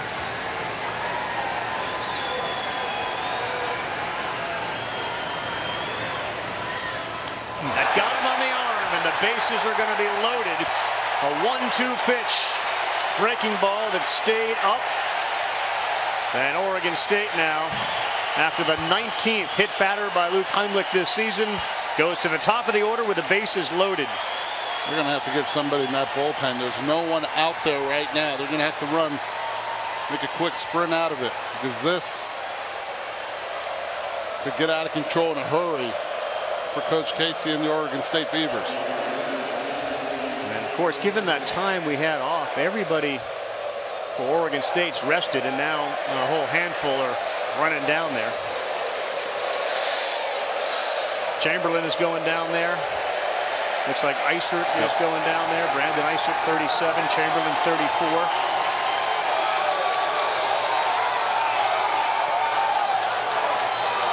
Now you turn the lineup over. Eric Cole.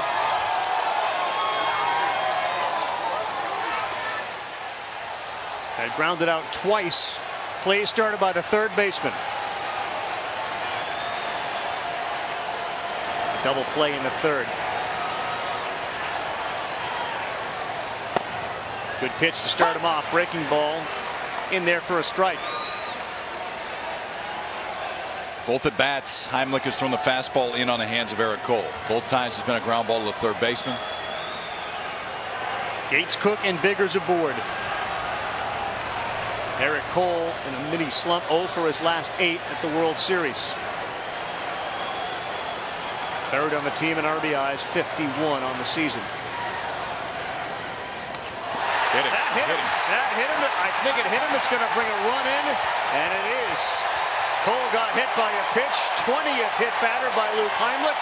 Arkansas's gone on top 2-1.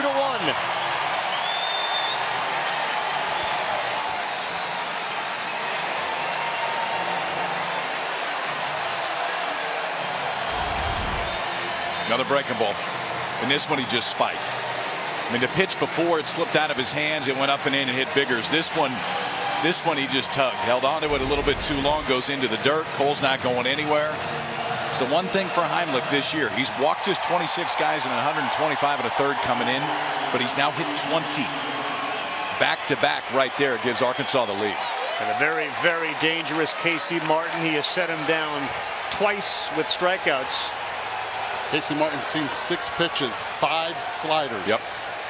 And both times he struck out, the strikeout pitch has been the slider. Out of the zone, too. Got him chasing. The interference play, which led to a double play in the bottom of the 4th, seemed to turn the momentum around in a game that Oregon State was in control of. Since then, all Arkansas, and they're loaded for Martin with 1 down. Slow roller to second. Madrigal loses it. He was going to go to second, had it slip out of his hand. Another run in, and an error on the second baseman. 3-1 Arkansas.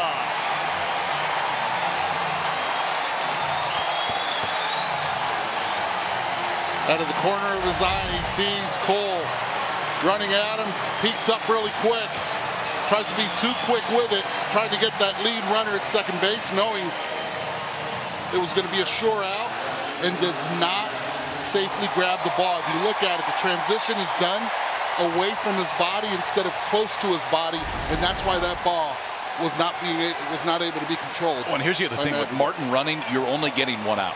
Yeah. I mean, in that you are only getting 1 out. Yes, he had enough time to go to second base if it's fielded cleanly. The easier play there is probably just throw Martin out at first. Here's Kerstad. First pitch, blocked.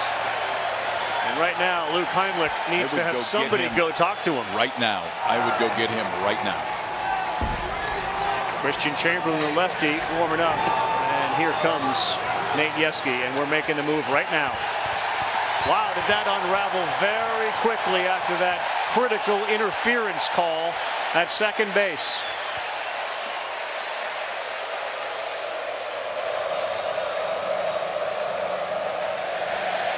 Up until this inning, Arkansas had 1 hit against Luke Heimlich, and he had 5 strikeouts. That very well may be the last time we see Luke Heimlich on the mound at Oregon State. He leaves. We'll come back with the bases loaded.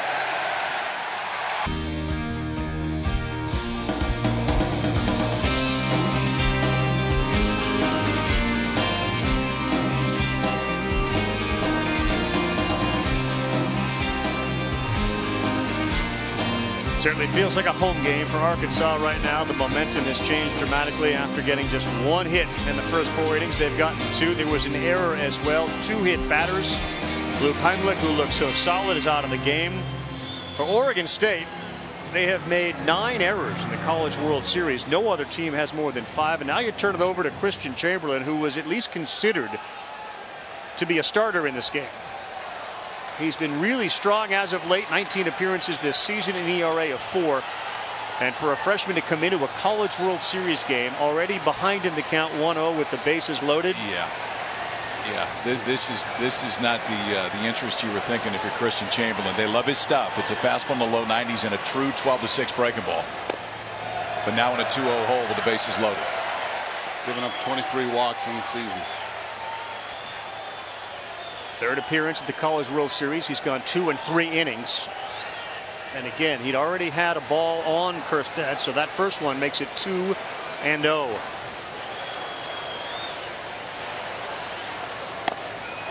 it's 3-0.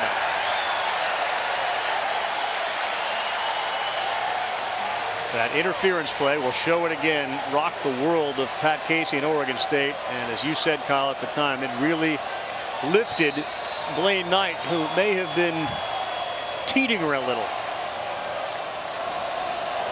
It's been about 25 minutes since Blaine Knight last threw a pitch. Ball 4, not close. 4-1 Arkansas as Chamberlain comes in and throws 3 straight balls to walk Kjerstad. You know, it's interesting, down in that Oregon State bullpen, there's nobody throwing. And we saw Brandon Eiser go down at the exact same time that Christian Chamberlain did. I think now you have a difficult decision if you're Pat Casey. You look at the board and you're down 4-1. And I understand we're only in the 5th, but Eisert's one of your main bullpen guys. How much longer can you go with Chamberlain if he can't find the strike zone? And if you go to somebody else, can you go to the guy that maybe is your best in the bullpen right now with what is at least now a 3-run deficit?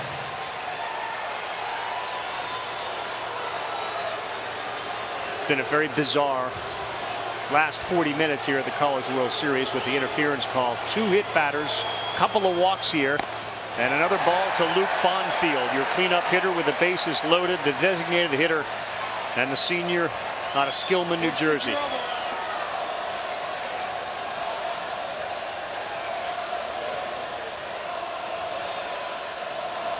Bonfield's gone deep here. He's got 9 homers on the season.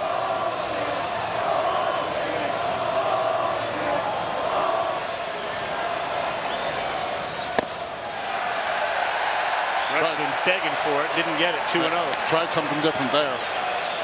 Not the fastball, went off speed. Still did not get it, and the fans, they're letting him know also.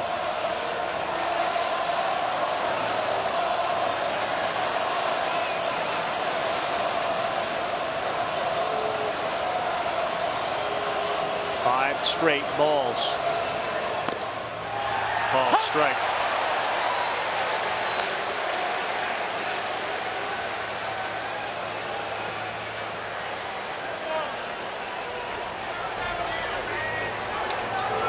Dylan Pierce, the lefty, starting to move around a little bit for Oregon State.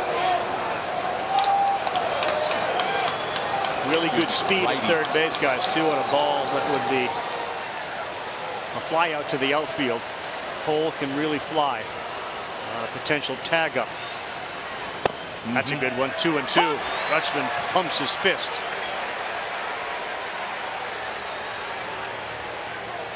Brutal situation for Chamberlain to come in on.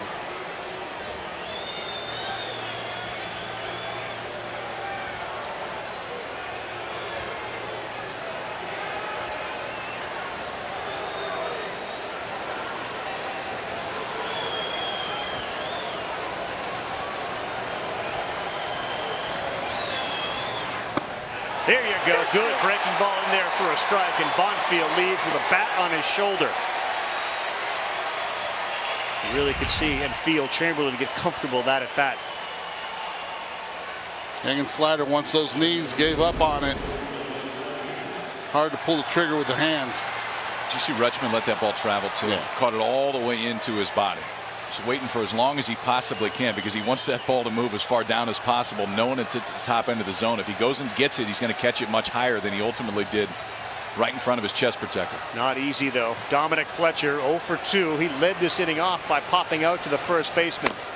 He's got the breaking ball now working in there for a strike.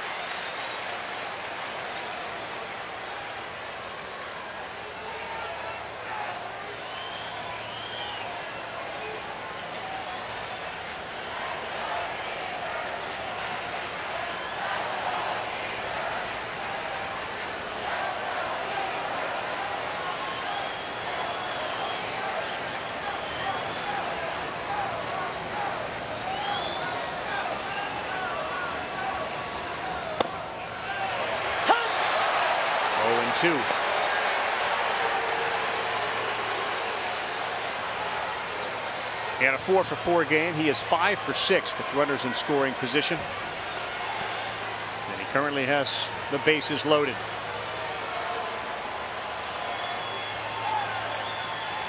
Go back to that breaking ball. 0-2, yeah. Just don't hang it.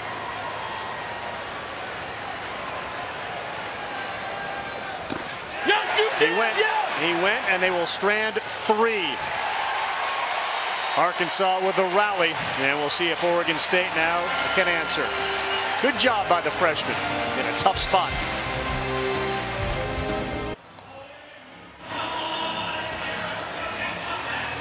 You're watching the College World Series presented by Capital One. Arkansas head coach Dave Van Horn here with us. And coach, how was that interference call a momentum changer for you guys? Well, because it took a run off the board, obviously, and they had all of a sudden they had 2 outs, runner on third, and then Blaine, got that third out and got us back in the dugout. And we took advantage of a couple of walks and a couple of well-placed balls, and we jumped on them. You mentioned Blaine Knight. It's his final start in an Arkansas uniform. What have you seen from him so far? Well, he's been pretty good, really. He went down and hit a slider that blooped it over the shortstop's head. They got an infield hit, that really helped that inning out. We had a fly ball drop in the sun, and he's hung in there and kept it close, and then we put some runs up for him. Thanks, Coach. Thank you. Thank you, Laura. So Knight back on the mound, and you certainly understand the different emotions on the spectrum right now for that guy, Pat Casey, and Dave Van Horn. That whole inning, they got only 2 hits, did Arkansas. They benefited from walks, hit batters. And it's a frustrating game right now for Pat Casey and Oregon State.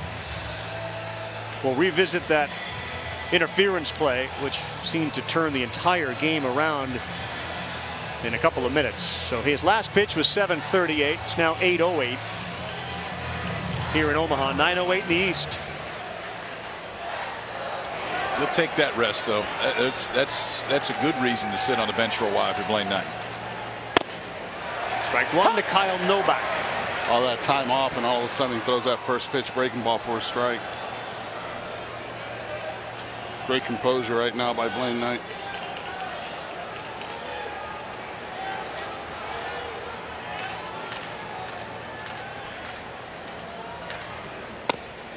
Strike 2. Novak struck out his first time up. So did the on-deck batter Zach Taylor.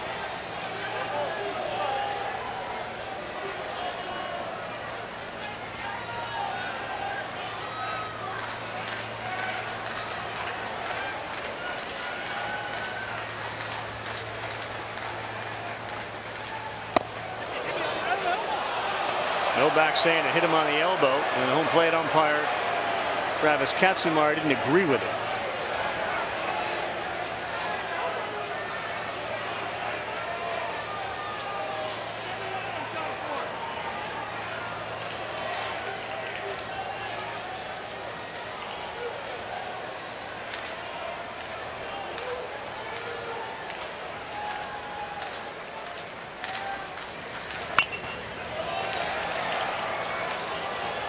That's the one you got to get there. Wayne Knight trying to bury that slider down and away. That one snuck over the middle of the plate.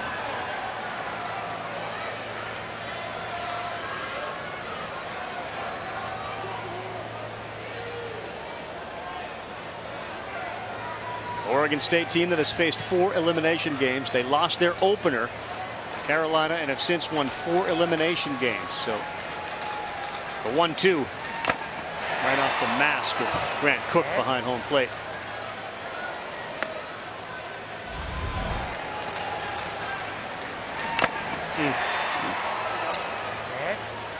The grind of being behind the plate. Both men. Yeah, hats off to both of them.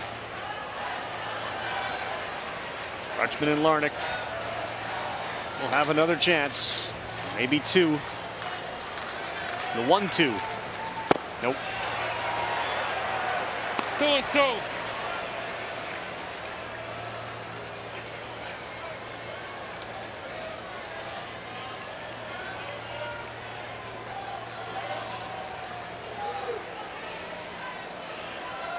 Knight is a tall, thin pitcher. He's actually put on a bunch of weight in an off-season weight program. There you go, strike 3 with a slider. And as Kyle said, he anticipates that to continue as he makes his way through the minor leagues. He picks up his 6th K. Guys, Blaine Knight enjoying that 30 minutes of rest between this inning, and he actually spent a lot of the time rolling out his tricep. We talk about how he had the tricep cramp the last time he pitched here, trying to make sure that that didn't happen again. Also spent a while back up in the tunnel throwing as much as he could. He says that one of the best things that he can do for himself is to throw when he has those long layoffs, because it keeps his velocity going, keeps the momentum going for him. He said if he stops throwing for too long, it doesn't work out very well for him. That pitch came in, Laura, at 95 miles an hour. Velocity's still there. Yeah, that's the first time we've seen that number since the first, I believe.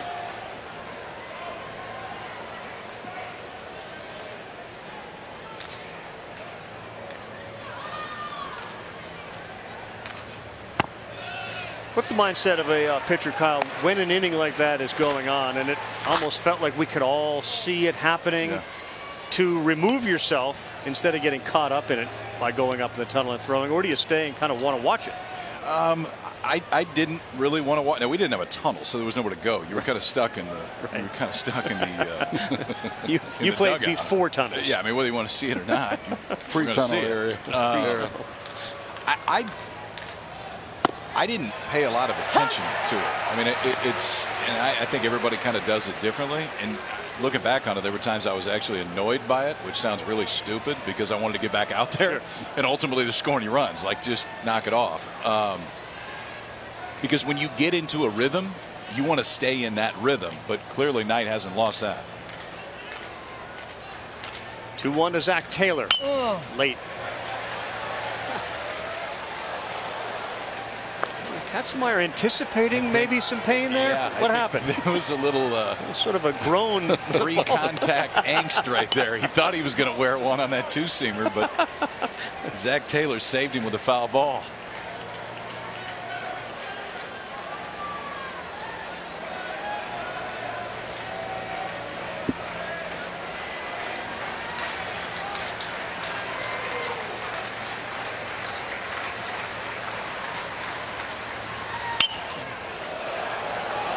Speeds up his bat up now. Watch him go to that slider. Yep.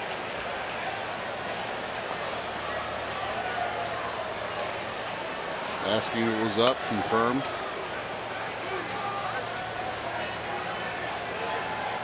That's always such a slippery slope because the next one seems to come in at that same eye level, but it's like a hair lower, and you get called strike, and you're like, well, you just said that was up. Yeah, but it was a little lower than that. That's a slippery slope. Just a little bit low. Exactly.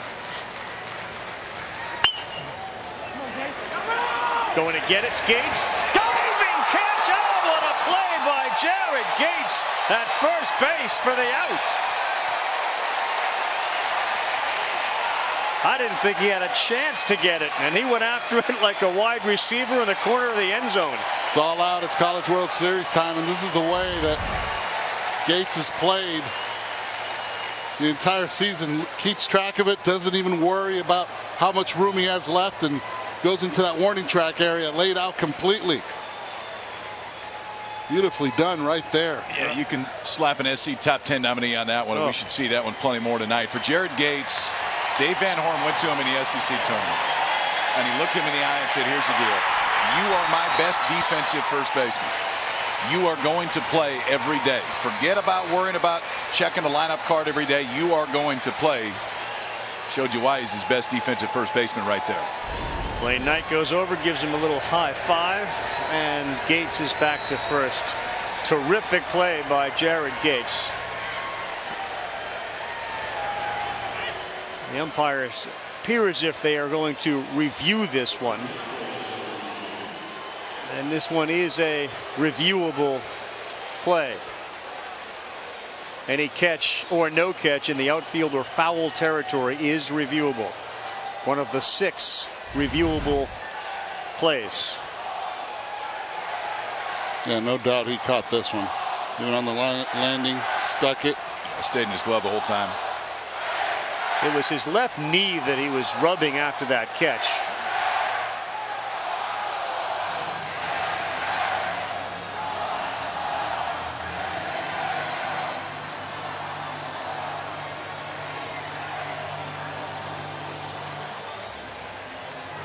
He takes the glove out now. Old NFL rules, if the ball is used to help get yourself up, that's not a touchdown. Remember, you got to come up with the ball. Here, took the ball out of his glove, stuck it on the ground. It clearly was a catch, and the umpires will come back with their decision on this.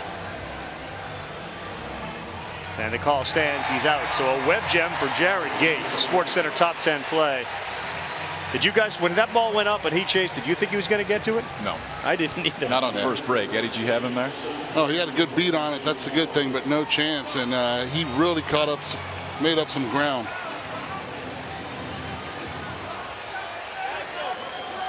Carl, you were talking about the left knee of Jared Gates. He was rubbing it a little bit. The athletic trainer for Arkansas just told me they're saying it's a bruised left knee right now. They expect him to stay in the game. Quick diagnosis. Thank you, Laura. Wow. Bam. Right. It's bruised. You're good. He keeps rubbing it. Strike one to Stephen Kwan, leadoff hitter, 0 for 2 tonight.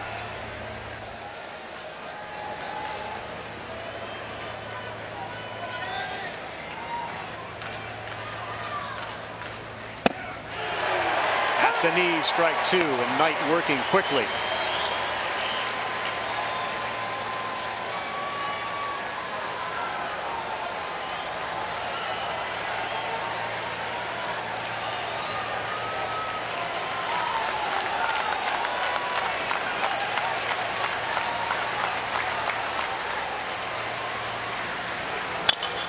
Kwan serves it into left field, and a good job by Stephen Kwan. Behind 0-2, keep the inning alive by sending it into left field.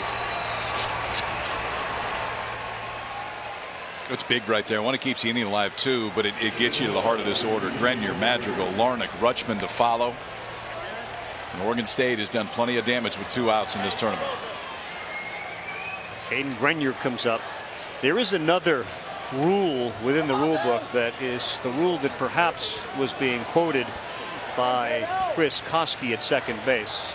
It's Rule 8, Section 4. We'll get it to you after the first pitch, assuming an out isn't made. But check out Rule 8, Section 4 and a forced play slide rule as we revisit that interference call in the 4th inning, which changed this game. Grenier squares ball 1. So under Rule 8, Section 4, letter C, actions by a runner illegal. Interference shall be called if the runner slides or runs out of the baseline in the direction of the fielder and alters the play of the fielder with or without contact.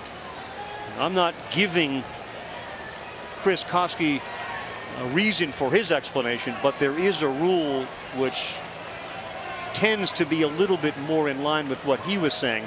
There was no contact, that's for sure, but he did perhaps alter the play of the fielder with or without contact. Grenier into right. Foul ball by about half an inch.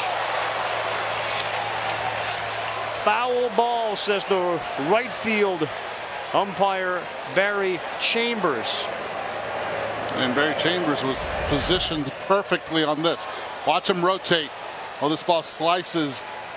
Foul. Gets in perfect position right here. Reads it. Doesn't hesitate whatsoever. Ooh, wow, is that close? They're going to talk about this one, that too. one's going to get looked at again. Yeah.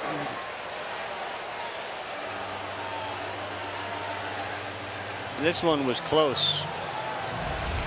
Remember, these umpires are not used to being out there.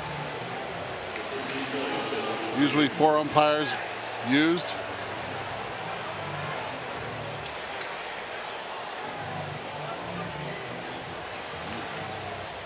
I don't know. I kind of think that's a fair ball, boys.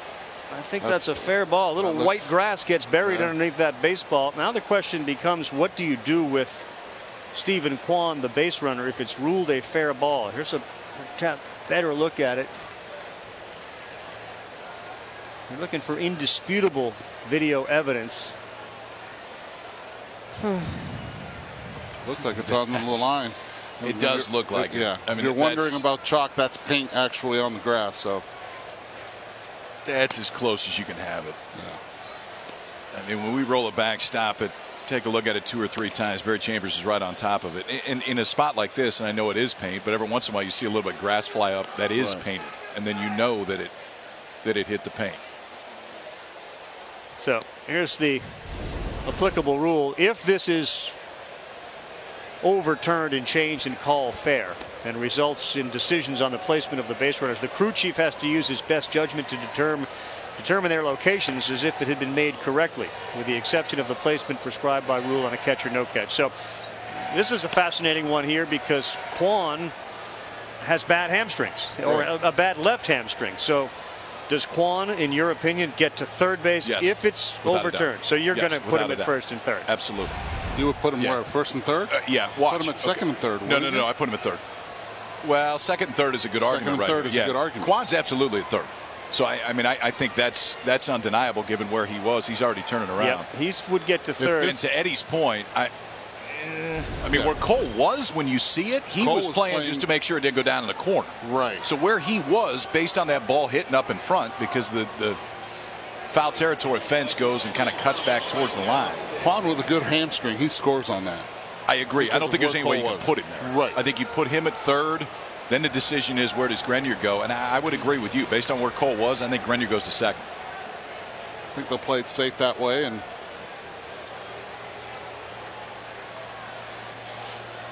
all that being said, I'm not 100% sure it's fair.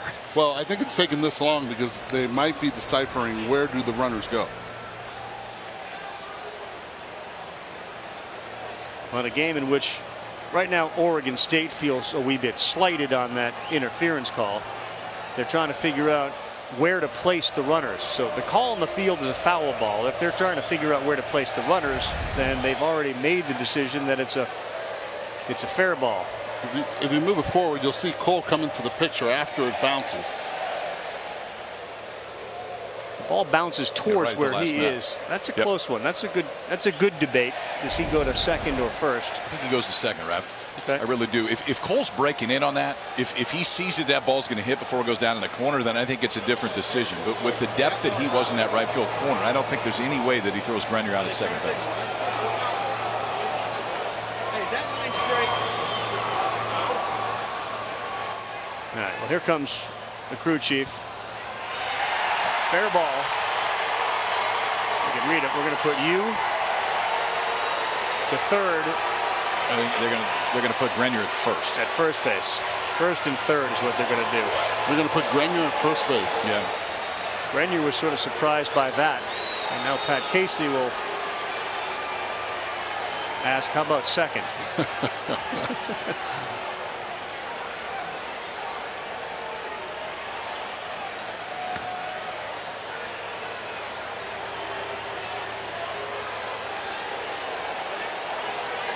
So by rule, umpires are supposed to use the decision on where to place the runners using a quote-unquote conservative philosophy. And again, this is another one of those debatable plays for sure. No question about it. It's clearly conservative to put it in first. Very conservative. That would be accurate.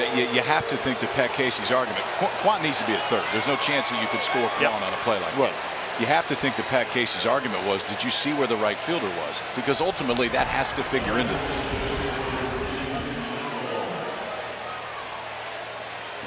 Right now, Pat Casey's feeling as if the scales of justice have tipped decidedly against them. With the interference call, perhaps a second and third. Now you get a force play up the middle on a ground ball. There are 2 down. You do have one of the best contact hitters in the country at the plate in Nick Madrigal. And this is a big spot for him with 2 down. Really, for Oregon State, take advantage of this and get a run, if not more than one.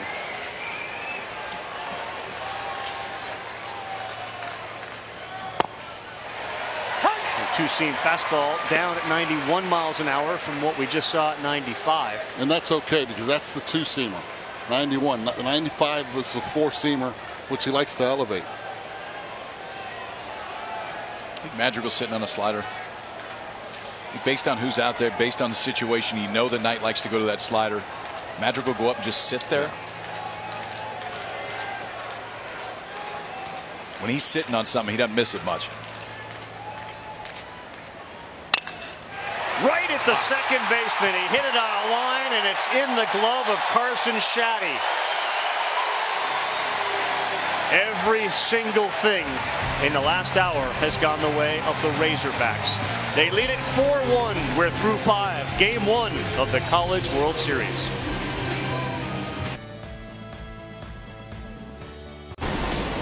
Welcome back. Key plays. This baseball game has become a little bit unhinged. An interference call here. Adley Rutschman.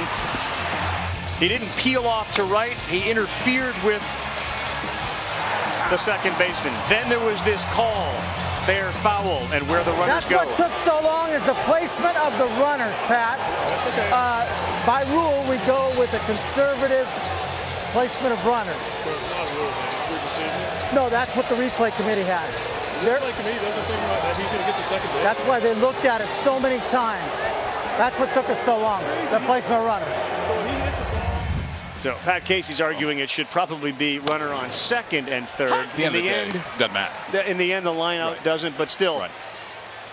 The conservative part allows the umpires, to make the decision to err on the side of caution, if you will. You go to first base.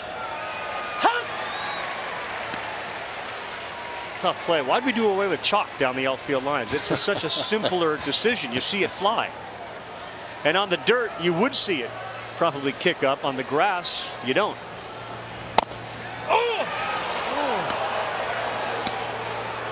Nasty.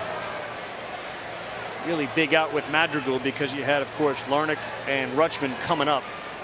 And he hit that ball right on the nose, right at Carson Shaddy.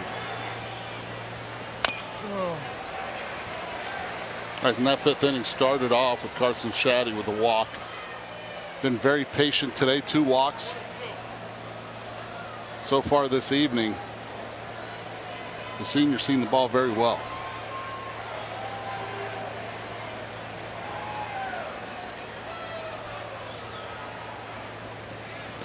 Not there. Chamberlain throws a wicked slider, and Rutschman throws him out at first. Third strikeout, 8th of the game.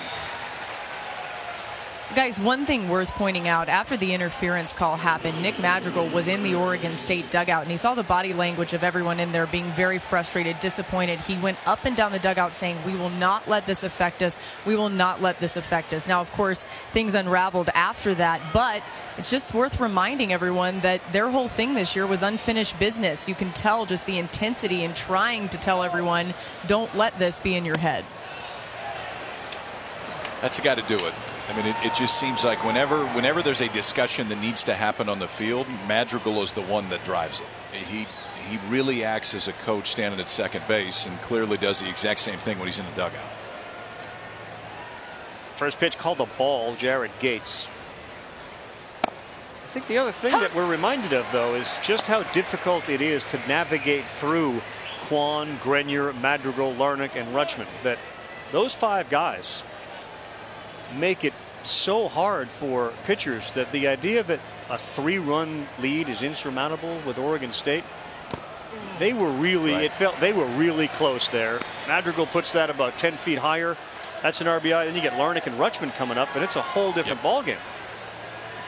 It's the beauty of this game. The mental grind of it also.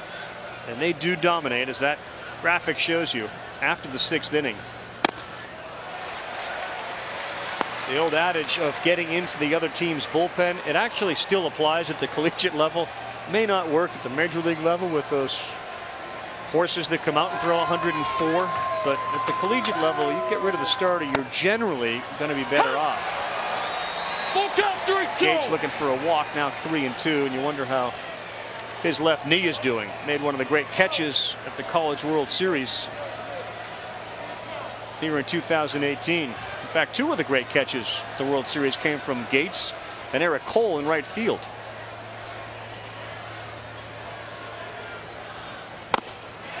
Fastball at 91. Gates gone. 2nd out. 4th strikeout for Chamberlain since he's come in. We thought there was no way he could make this catch from where he was, but he never gave up on it. Tracked it the entire way.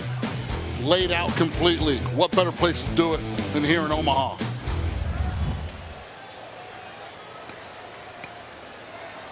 See Knight continuing to stay loose. And Grant Cook comes up. 4 straight strikeouts for Chamberlain.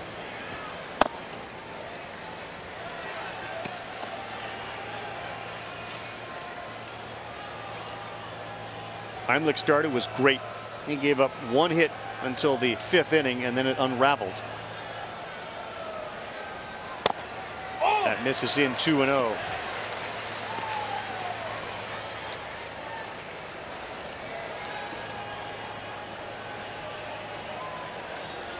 And there's Luke Heimlich. And Chamberlain loses the strike zone a little bit.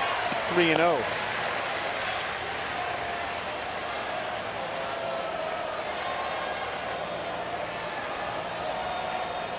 Christian Chamberlain's last 9 appearances have been outstanding. Undoing the shin guard again. I think that's the 2nd time he's been caught this week undoing shin guard. Pitch is close to being down. Cook had a big single and an RBI in that 4-run 5th. That's ball 4. Now you can take the shin guards off. The College World Series Finals, Oregon State versus Arkansas, Game 2, tomorrow at 7 on ESPN. Hope you join us for that. Whoever wins tonight's got a chance to walk away with the 2018 College World Series Championship. Tomorrow night, if we do have a Game 3, it'll be Thursday, and it'll be on at 6:30 Eastern Time, 5:30 Central on ESPN2. Game 3 has been moved up a half hour. It'll be on ESPN2. 9-hitter Jax Biggers. Foul ball.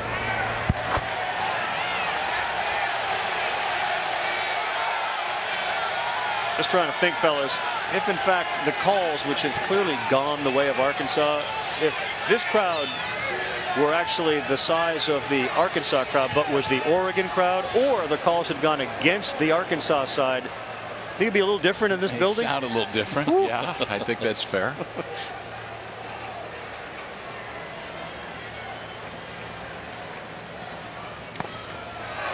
Runner going, and Rutschman will not make a play. He blocked it, but it got away from him by about 20 feet. And now Cook goes into scoring position.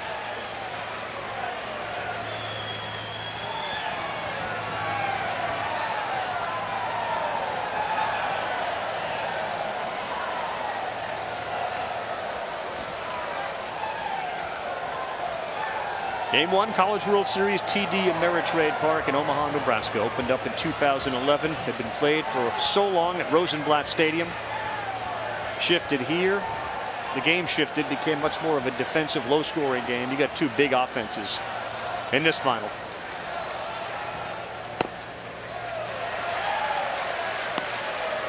2-1. Both teams loaded with future major leaguers. A handful of first-round draft picks on the field for Oregon State.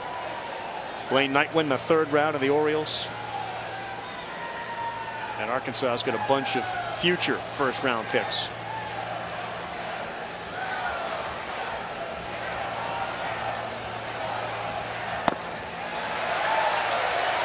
What do you see, Kyle? Looks like he's trying to miss bats with every pitch. The stuff obviously is good. I mean, 4 strikeouts since Chamberlain's come into the ball game, and he entered in a really tough spot, left with the bases loaded. Looks like he's just trying to be a little bit too fine in this at bat, and the previous one to Grant Cook.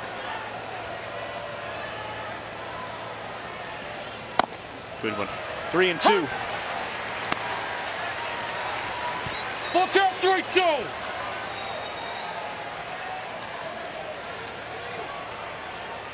31st year of coaching overall for Pat Casey, 24th at Oregon State. I wonder if he'll be asked after the game, have you ever seen anything like that 4th and 5th inning, and what his answer will be. He's ever seen that, sort of the interference, the hit batters, the call down the right field line. Yeah. That's the beauty of this game, though. You seem to see something you never have about every time. You know who says that? Kirchen? Our friend Tim Kirchen. That's a knee slapper. He'll be on the call later tonight. Cubs and Dodgers as we're through here. We'll continue with the baseball on ESPN. David Ross as well. 3-2. Did he? Go, Joe. No. And a walk issued to Jack Spiggers.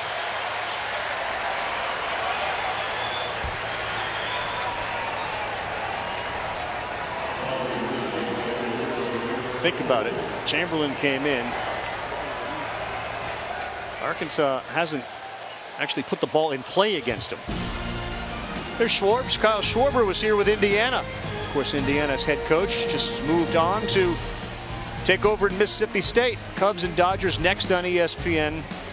David Ross, the former teammate of Kyle Schwarber, and of course the catcher for a couple of different teams with John Lester, who'll be on the mound. So some really probably unique insight into Lester on the mound from David Ross in the booth.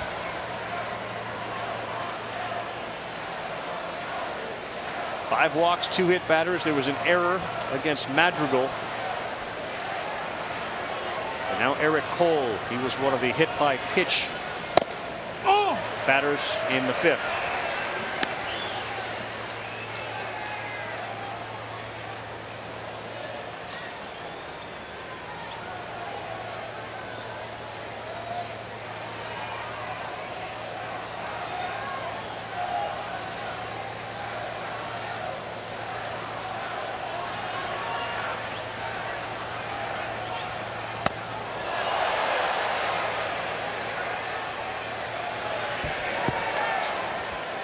Two 2-0 for the freshman, Christian Chamberlain.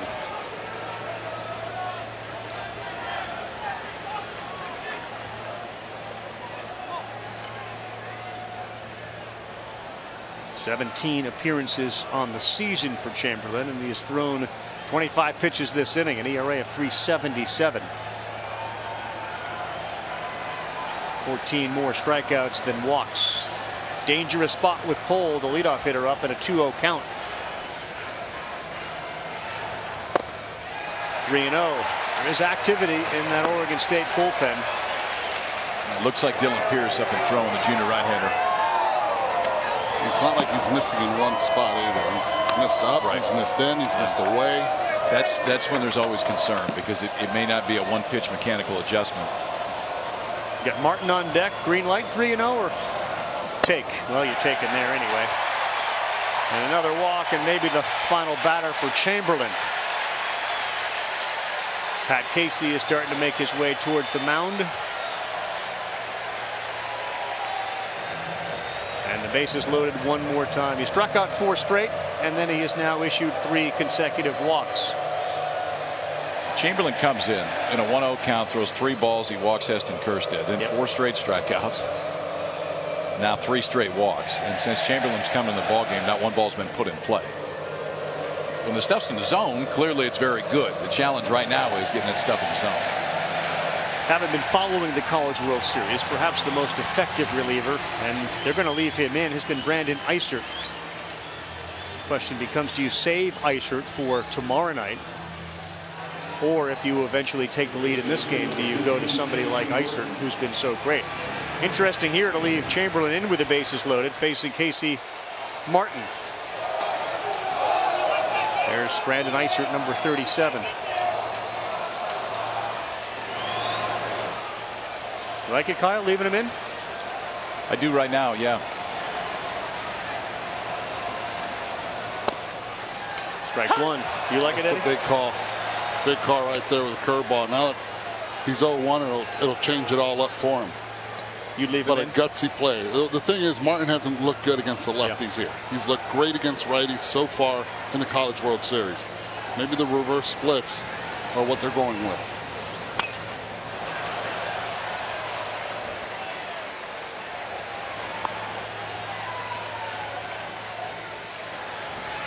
Third base, Grant Cook. Second base, Jax Biggers. First base, Eric Cole. And at the plate, Casey Martin. 2 strikeouts, reached on an error, got an RBI. That's Rutschman. He has to be able to block. Pitch in the dirt. Going fastball away, but Martin has struck out twice. And I know it wasn't Chamberlain on the mound. It was Heimlich. We threw him slider down. Time for that big curveball in the dirt. See if he can get the chase. 31st pitch of the inning, and it would be huge for Oregon State to keep this at 3. High, 2-2. Larnick and Rutschman due up in the bottom of the 6th for Oregon State.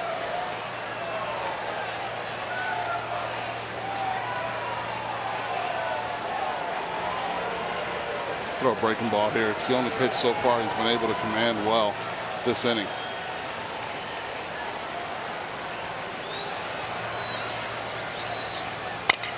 Reached out to the shortstop. Flipped to second for the force, and that'll do it. Good pitch. You got Martin to chase. It's only a 3-run deficit. The best hitters for Oregon State are coming up.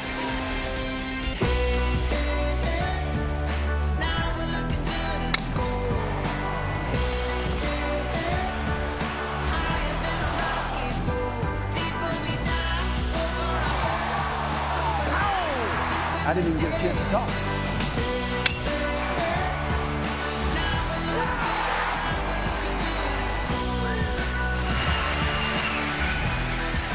Well, Mississippi State and their rally bananas have left the building. This game's been a little bananas. We got game 2 tomorrow night, 7 Eastern time on ESPN. And as I mentioned, game 3, the if necessary game, will be played Thursday at 6:30 Eastern time. It can be seen on ESPN2. Game 1 was supposed to be played last night, but rain postponed it and moved everything to today. Wayne Knight back on the mound. He has thrown 78 pitches. We head to the bottom of the 6th. Well, one thing to look back on, depending how this game turns out, Arkansas has left a whole boatload of base runners on the last 2 innings. A whole bunch of base runners. Last 2 innings left them loaded. 4 runs on 2 hits, both singles, 5 walks, 2 hit batsmen, and left the bases loaded both innings. So far, the key for Arkansas, you have to look at the bottom 2 in the lineup. Grant Cook and Jax Biggers. They've been able to get on base 5 out of the 6 times they've had plate appearances. Keep that up, put the pressure on Oregon State. With this guy on the mound, a guy that knows how to win big games. Slider to start things off with to Trevor Larnach. He's got 2 doubles. One of them was a rip down the right field line. The other one was a pop up to left when the sun was out. And Heston Kjerstad never saw it. Bounced on the warning track and over the wall. Right now, it'd probably be an easy pop out. Right to the glove and a tough pitch. Larnach outstanding on inside fastballs. We've seen him turn a handful of those around. That pitch was right to the glove and now ahead 0-2.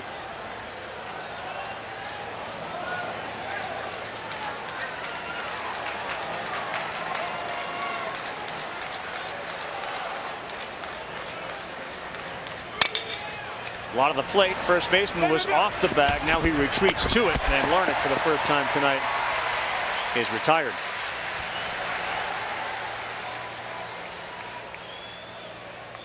Oregon State's been here a bunch. They've also won 2 College World Series titles. Arkansas has never won the College World Series crown.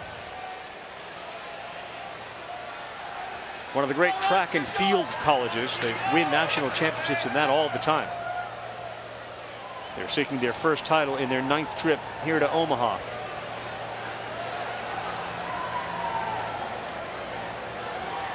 Barrett Losky is starting to loosen in the Arkansas pen.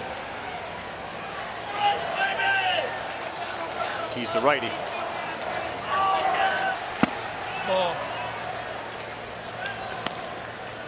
This is Adley Rutschman. One of his memories of the College World Series is going to be that interference play in which he was called running towards second base, tried to duck out of the way, and instead got in the way of the infielder and was called for interference. It was a game-altering play. Sky high on the infield. Biggers, the shortstop, calls for it, backpedals, and makes the play. So Larnach and Rutschman retired here in the 6th.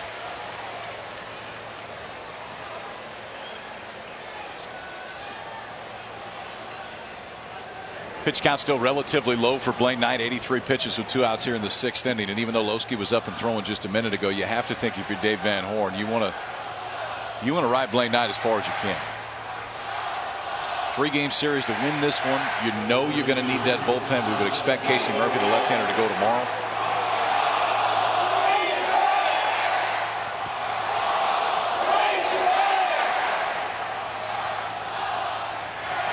That is Superman right there.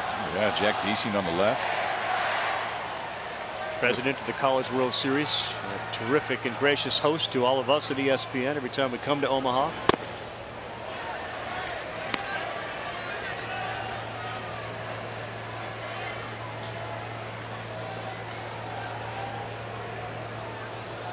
Holly and Karen Griego also in the crowd tonight.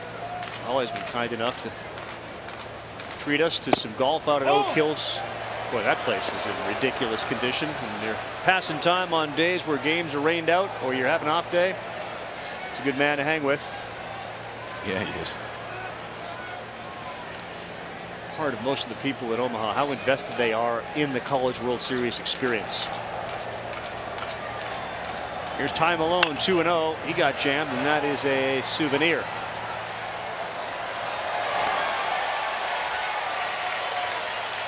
Nice catch also in the stands.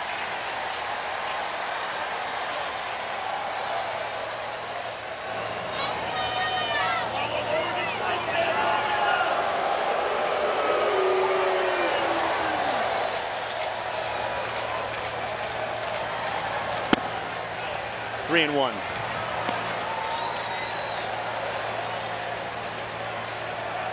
If Arkansas hangs on, do more people from Fayetteville drive up? Sure.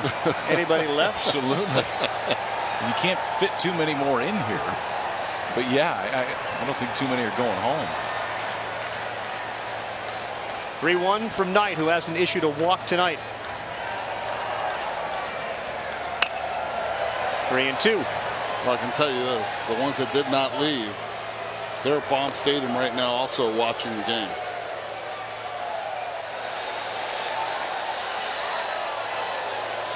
A sea of cardinal red, the color of the Arkansas jerseys, t-shirts.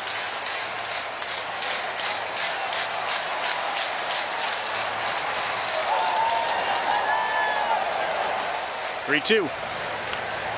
Staying alive, fouled it off.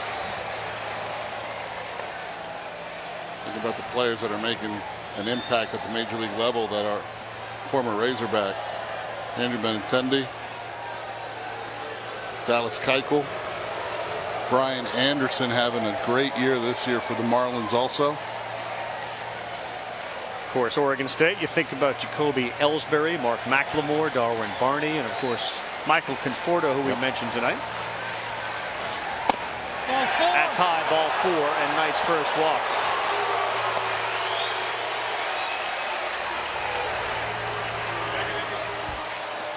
Knight went in the 3rd round of the Orioles, the 87th selection overall, but he has really done well against those drafted ahead of him. Casey Mize went 1st overall. He beat him. Brady Singer went to the Royals 18th.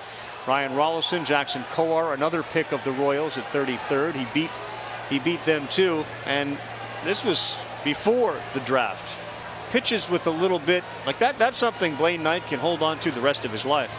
Oh, without a doubt. We talked about it the other day. We were fishing. And I said, you beat Mize, you beat Singer, you beat Kowar, you beat some of the best guys in the game. Do you think about it any differently? He said, I know in those games we have a really good offense, but we're probably not going to score that many runs just because the guy on the other side is really good. So he said, I get that it's not me against him, but I do realize that the margin for error is smaller in those games. High strike. Gretler frustrated by that. And this is one of those games too. Going into this, this didn't feel like it was going to be 9-8. Jack Anderson, who has played a bunch in the outfield, especially when Quan was hurt, number 29, he has come out on deck.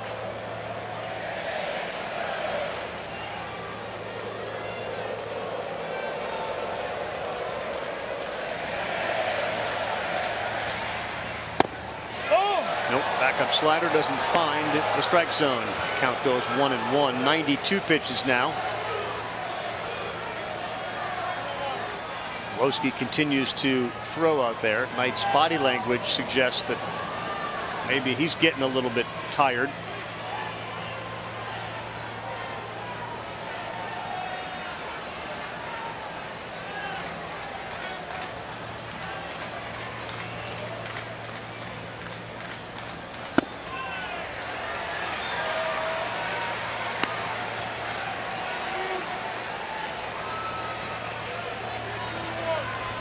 Gretler reaches here. I think you go get him. There just looks like there's some labor right now. Yep. And you can really tell when a guy's throwing a fastball to the glove side.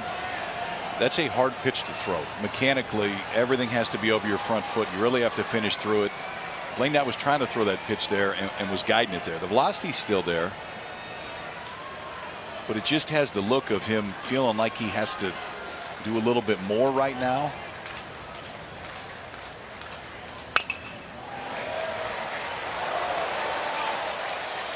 Wes Johnson on the phone, and that may have been the discussion right there to the bullpen.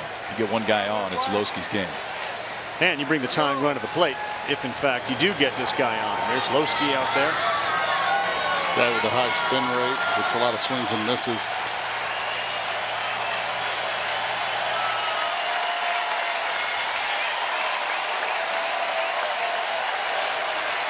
Six strikeouts in 6 innings.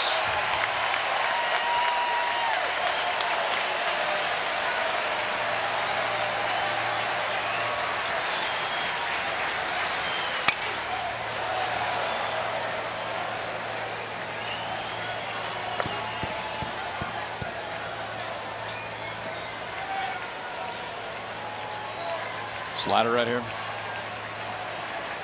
Yes. Tried to sneak a fastball by Gretler right there. He gets just a piece of it to stay alive. It's been pretty much his MO all game. You get that swing, that foul ball, next pitch usually goes down and away.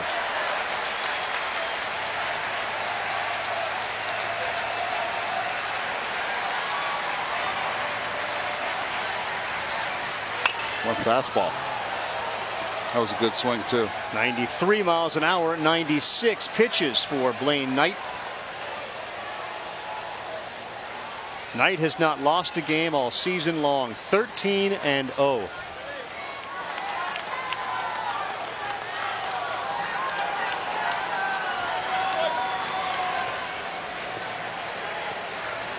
All right, here we go, 2-2. School's out, and before summer officially kicks in for these two teams and their fan bases, College World Series to decide. Good battle from Gretler here against Knight. On the ground to third, backing up and throwing a second for the force. Martin finds Shabby. No. And it may be the end of the night for Blaine Knight. He walks off leading by 3. 3-4-5 due up for Arkansas when we come back to TD Ameritrade.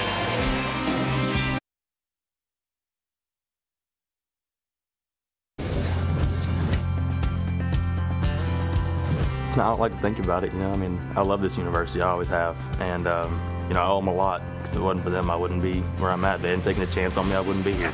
It's going to kind of come full circle. Like I said, I'll be happy, but I'm also going to be upset a little bit because I love this place. Lots of hugs from Blaine Knight as he just walked off the mound. We'll see if he's done. It certainly appears that's the case. And Dave Van Horn before this game said, look, we would not be here without Blaine Knight. He deserves so much credit for his entire career at Arkansas, but especially this year. And he said it's going to be an emotional night. What Blaine has brought to this team and this program cannot be truly put into words. He said, I just hope for Blaine and his family that he has a great outing and that he can go out on a high note, specifically a winning note. Thanks, Laura. So Knight likely now in a position to sit and watch as Heston Kjerstad looks at ball one. Christian Chamberlain continues to throw for Oregon State. You know, he's an interesting kid because he's so even keel away from the field, and there's a high level of compete when he's out there. He's not a yeller, he's not a throw glove guy, but obviously an elite competitor given what he's done, and the stuff is very good. To hear Dave Van Horn and Wes Johnson talk about Blaine Knight, I mean, it's almost like they're talking about their kid. There's a high level of respect, appreciation for what he's been able to do the last few years. He's been a really good one. He knows how to win. Forget about all the home runs that he's given up this season. Most of them, 16 out of the 18 have been 15 out of the 18 solo homers. Solo homers. He knows how to pitch according to the score of the game. Kjerstad gone. He has not looked good the last couple of nights. He strikes out for the second time tonight.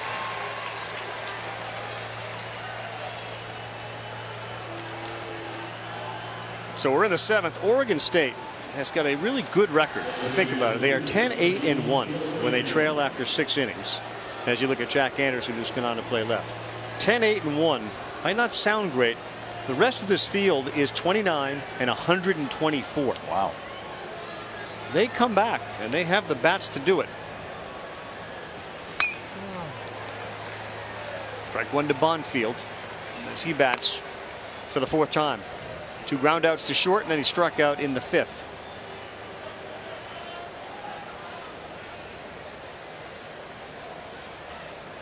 All 4 runs for Arkansas come from the 6, 7, 8, 9 guys. This one is on the ground. Good charge over there by Michael Gretler, and he throws to first.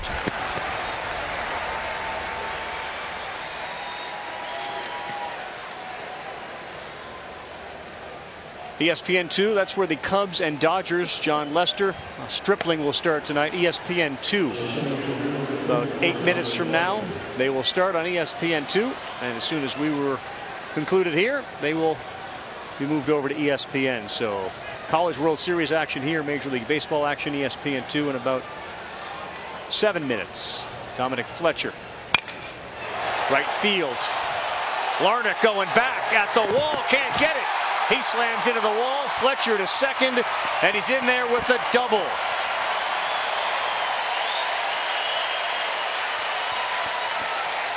It's a pretty swing. Comes into this College World Series already with 8 hits. This one stays up. Swings is level and through the zone, balanced once he makes contact. And Larnach right here gives it all he has, but Fletcher ends up at second base with 2 outs in the top of the 7th inning. Team high 16th double of the season for Dominic Fletcher. So after 2 fairly quick outs, Carson Shaddy comes to the plate. Huge numbers for Fletcher at the CWS.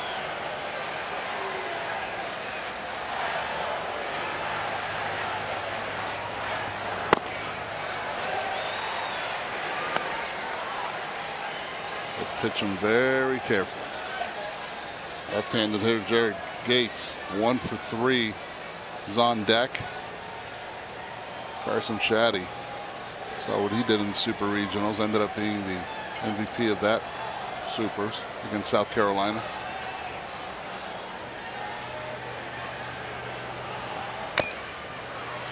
Same pitch, a little late again at 92. He fouled it off, and it's 0-2.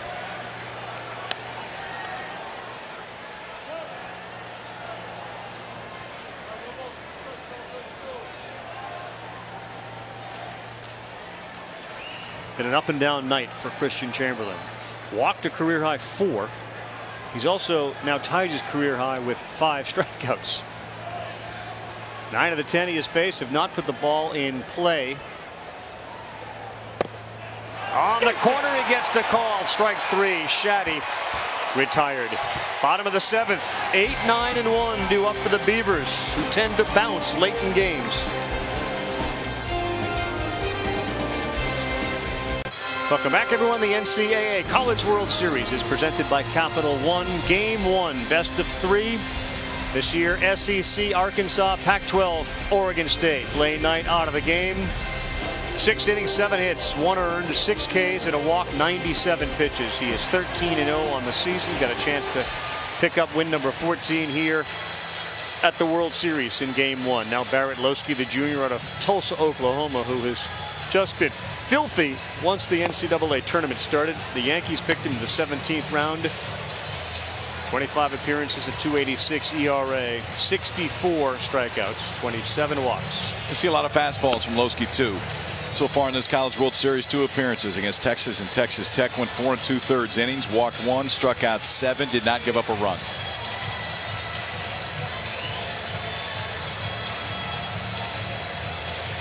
Now, Eddie, we got all these numbers. This is Oregon State's time. They have scored half of their College World Series runs in the 7th inning or later. 24 of the 48 have come in the 7th inning or later. And they have already overcome 2 3-run deficits to win at this year's College World Series. All that mean anything tonight? Absolutely not. For Arkansas, they believe in what they have in the bullpen with Losky coming in right now. They believe this is a good matchup, and the reason being is you got 8, 9 coming up. These are 2 important outs to get. Start off this inning.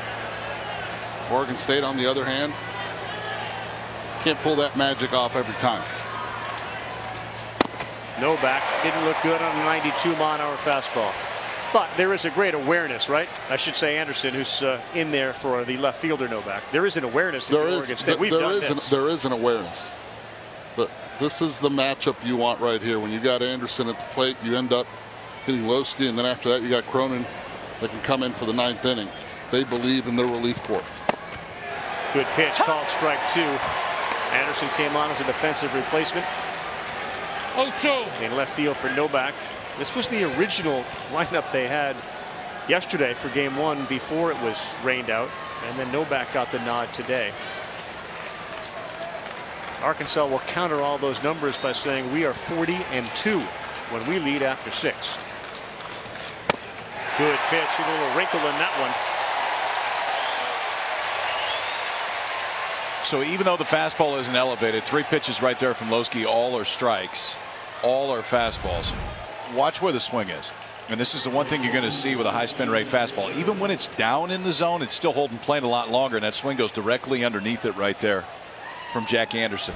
That's what Losky's going to do to you consistently. And he wants to ride it up in the zone, but even there, got to swing right underneath the fastball. Looked like it had a little cut to it. Yeah, and a little jump right when it gets to home plate.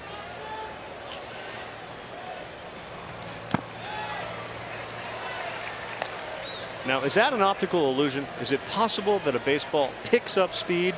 Yeah. Can I retract that? Well, everybody says it. Late life. Pull that. Shift gears. What's real is the spin rate, and that just creates that illusion. If you look at the release point that he has, it's low. Reminds you a lot of Craig Kimbrell at the major league level, where you see a lot of swings and misses underneath that baseball. It seems when you're at the plate that ball's just rising. It's just holding the plane.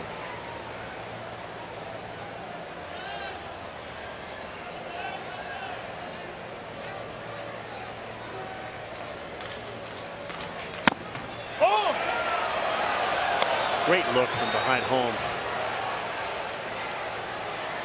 Just below the knees, called the ball 2-1 to Zach Taylor. Then you go back to the top of the order. Oregon State's going to have at least one real good chance to break through against Arkansas with Quan and the guys that follow him. That's a fair ball down the line, bounces off the wall. May have a play here at second base. Here's the throw, and he is out. That ball took a great hop to Kjerstad, and you could see it develop on that throw to deny Taylor of a double. Give a lot of credit to Kjerstad right here. The ball's hit solidly, but he reads it well, takes a gamble, and right where it ricochets, plays it perfectly, and all the repetition in infield practice. All those drills every day, perfectly thrown right there. You have to know the score. You have to be aware of what's going on. And right there, have to be able to stay at first base on a 4-1 game. Beautifully played. How about the route at the end, okay? The route at the end, all of his momentum was taking it directly to second base. And it's rare on what a lot of times when momentum is going to take you towards the line. Watch the route, because it comes off like that. He's able to take his momentum into second base. The minute that he picks that ball up, everything is moving right into the throw and in line. Stephen Kwan, the leadoff hitter, behind 0-1. 0-2. Big out.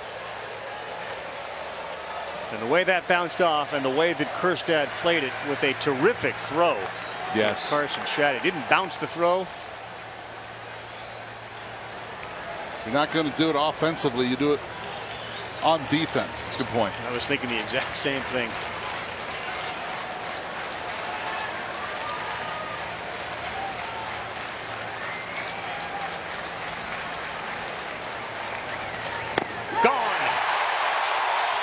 Lowski 95 up in the zone to get Kwan. Take one more look at the great play by Heston Kjerstad. Oh, get it, freshman. He scuffled at the plate, but he's not scuffling out in left field today. A BB to Carson Shaddy at second base. Erases extra bases for Zach Taylor. Ends up a 1-2-3 7th for Arkansas. Check it out. You got TD Ameritrade here, and also you got Dodger Stadium, Wrigley Field, Chicago Cubs. They're underway. ESPN2. So we got double barrel baseball. John Lester and the Cubs taking on the Dodgers. LA, since Justin Turner has come back, have been on fire. They're right back in that National League West playoff picture. Cubs stumbling a little bit here lately. Arkansas, Oregon State, top of the 8th inning, game 1 of the College World Series. Christian Chamberlain stays on. So in a way, you know, Pat Casey has saved a lot of his bullpen bullets by letting Chamberlain go. Bottom of the 8th, the Thunder in that Oregon State lineup will get another chance. 2, 3, 4 due up.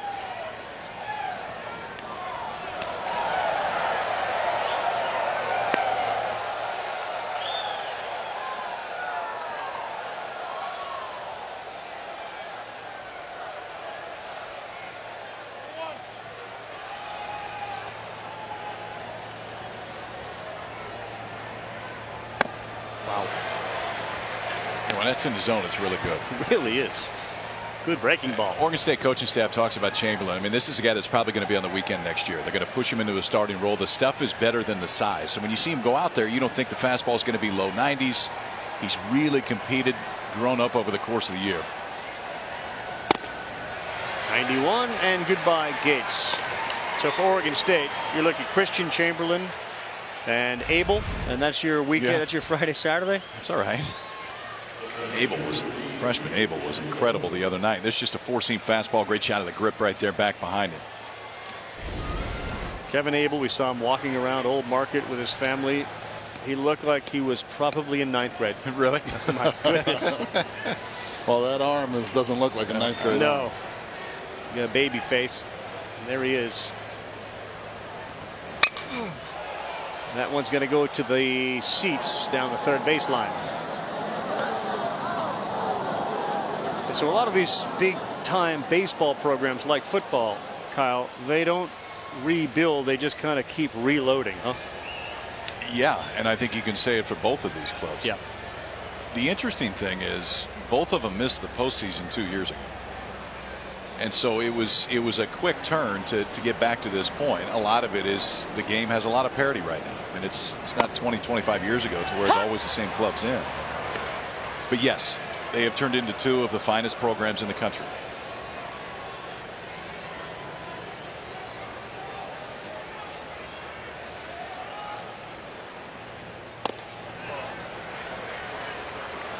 One and two.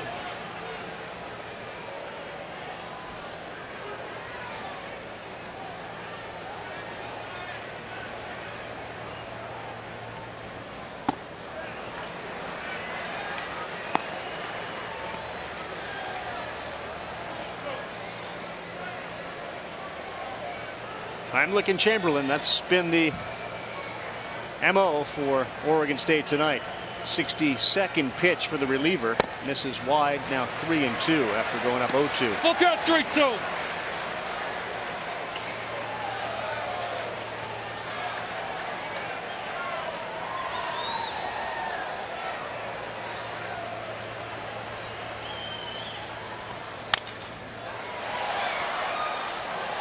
There it is. Press box at TD Ameritrade. Is it far enough back? You never seem to get a foul ball up here. They're very rare. You want to make a play up here? It's just very rare. How about we keep it that way? You're not ready? No. I'm okay. Eddie in the glove? No. We're good. 2 outs, 2 strikeouts.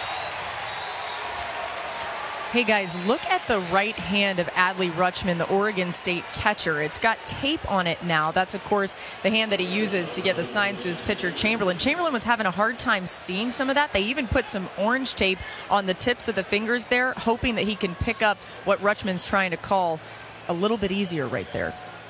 Yeah, a lot of times they'll use nail polish. Major league catchers who do that. Put white out also on the fingers. Oh. Keep them tucked in. Make sure none of the coaches on either side of the baseline see it.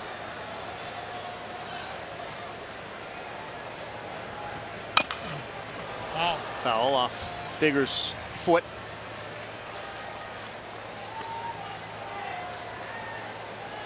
Takes a step to make sure he's okay. The shortstop, who bats 9. Two different tones working right here. Something out of a Halloween costume.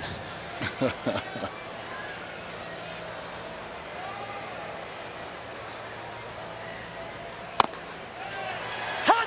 1-2.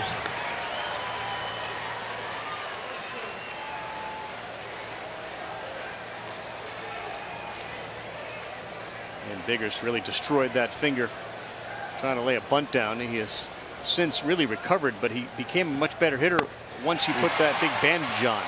He's gone. Good inning for Chamberlain. He picks up his 8th strikeout in relief. Bottom of the 8th, Grenier, Madrigal, Larnach, and Rutschman. Stay tuned for that. The NCAA College World Series is presented by the Capital One Venture Card. Earn unlimited double miles on every purchase every day. What's in your wallet? Take a look at our Capital One rewarding performance and say hello to Blaine Knight, who was outstanding tonight for Arkansas. Came in 13-0 over the course of the season, the true ace of this Arkansas club. And when he got into trouble, got himself out of it a few different times for Knight over the course of this one. 6 strikeouts and hugs afterwards in what could be his last performance at the collegiate level. A 3rd-round draft pick of the Baltimore Orioles this year. But Knight was outstanding again, has put Arkansas in a great spot. He sure did, and this is the biggest inning now for Oregon State. Down 3, they have their 2, 3, 4 hitters due up. It feels like if Oregon State's going to come back in this ball game, they got to do it right here. And it's the 8th inning, the big inning that so far for pretty much any team in the College World Series. This has been the action inning for sure. Aaron Lowski came on last inning. He struck out 2. And gets the call, strike 1 there. Carson Chamberlain struck out 9. And misspoke when we went to break with 8. He had struck out 9. Christian Chamberlain, and now you see Cronin warming up in that Arkansas bullpen.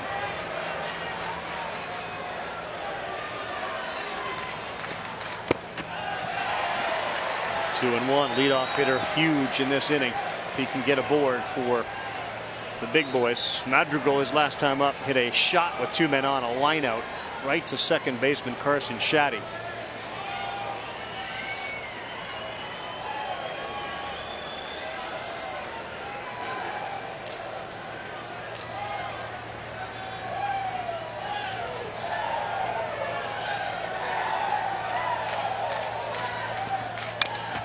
Lays down a bunt. Lowski, bare hands to first. Got him! Good play off the mound by Lowski to retire Grenier. Perhaps he pulls that down the line a little bit more. He's on. Shows some athleticism there. Decides to bare-hand it, and that right there was the key. Watch how he plants both feet also. Doesn't rush the throw whatsoever.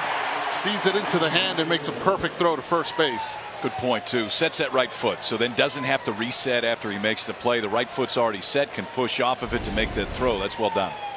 You like the bunt there in a 2-1 count? I don't mind it, but what I do like is if it was, you have to think foul ball, base hit, a little bit more down the line. Yeah. Here's Madrigal. He is the 4th pick in this year's draft for the White Sox. That is a strike, even though it was dropped. I was going to say that looked like a strike, and I didn't hear the call because the ball was dropped by Grant Cook, but a strike one to Nick Madrigal.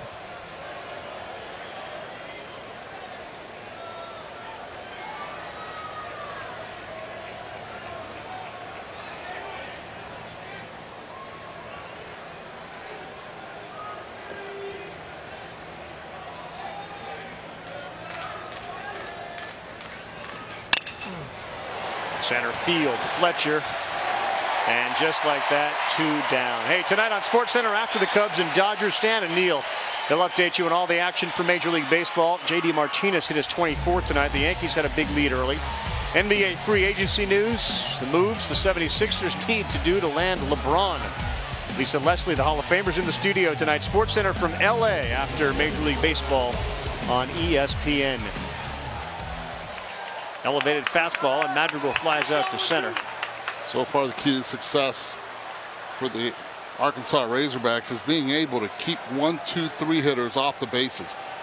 2 for 12 this evening in this game. You keep those guys off, with the big boys coming up, not able to drive them in.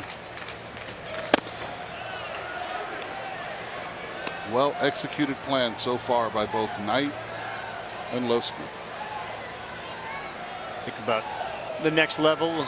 Remind you, the Cubs and Dodgers, so many of these swing planes now have launch angles, and the transition by major league relievers has been to, again, throw the ball up in the zone as opposed to down in the zone. And Lowski's doing a good job of elevating. He takes something off there and a change up in there at 80. That's a good point. And I tell you, Wes Johnson's a pitching coach for Arkansas, and he's one of the main reasons why you see some of these approaches, particularly with Barrett Lowski. He's a big data guy, and with all of his guys tries to figure out what the stuff says they should be. Maybe not what you think you are, but what the stuff says you should be. For Lowski, the stuff says you should be that high percentage fastball guy, ideally pitching up in the zone. And it's brought him a lot of success. That guy just caught the ball. This is the second foul ball he's caught barehanded. Second one. Look at the face. Look at the reaction. He's getting a lot of love. That's 2. And he's in the right place to get a lot of love. Have a night. I'm not sure if they're standing for him or the fact that they are a strike away from getting out of the 8th inning. See, his wife has the other ball in her left hand. I did. 1-2 on the way to Trevor Larnach. Glove up high. That's where it goes, and he's gone at 93.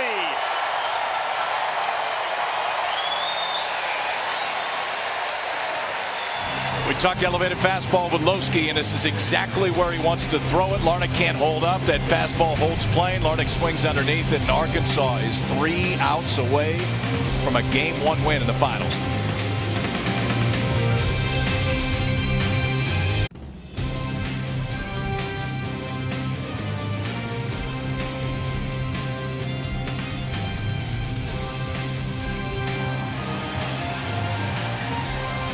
Now tonight's game track brought to you by Buick. Arkansas has been flat out opportunistic, and their pitching has been very, very good. Blaine Knight 6 innings and earned run 6 Ks. We've seen Lowski come in. They've only got 4 hits in this one. Oregon State makes another error. And we have ourselves a 3-run game heading to the top of the 9th inning. Chamberlain has been a bullpen saver for Pat Casey and Oregon State. And you think about tomorrow night already and the arms you'll be able to use. Remember, Oregon State is played 4 elimination games. They've won them all. I'll tell you the other thing, we had talked about the advantage that moving this back a day had for Oregon State today because Heimlich got an extra day. The other advantage is it gives Kevin Abel an extra day. Yep. We weren't quite sure when he could come back. The freshman, I would be surprised if we see him start tomorrow, but potentially could start a game 3 for Oregon State on Thursday if needed.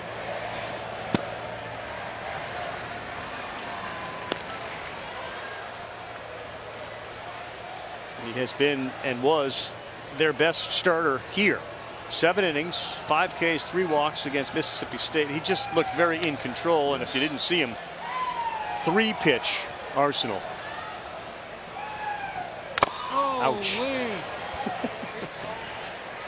Travis Katzenmeyer feeling the pain of Adley Rutschman. I think we got a full ooh-wee. Yeah, that really must have hurt. A little finish on the end. Wee. 1 and 2. Awfully impressive, huh? Barrett Lowski and what he just did to that part of the batting order. And what this kid has done. I remember when he came out of the base, or when he came into the baseball game. Madrigal, 1 down. Chamberlain comes in. He's a freshman. The bases are loaded, and yes, he ends up walking the first hitter. But since then, he's been incredible, and he's kept Oregon State right in this thing. 9 strikeouts out of the bullpen. Arkansas hitters have struck out 13 times tonight. I mean, you look at the board. Arkansas struck out 13 times. They had 4 hits in the game. They've walked a lot also. 2 hit by pitches. Yep, they've had some help. That big 5th inning was huge. 2 hit by pitches in that 5th inning. Also go along with a walk, 2 hits.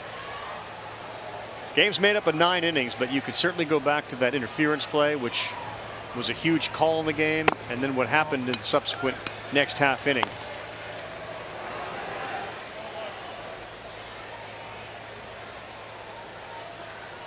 At the very least, that interference play cost Oregon State a run. That was undeniable. That was happening. Yes. 1 2.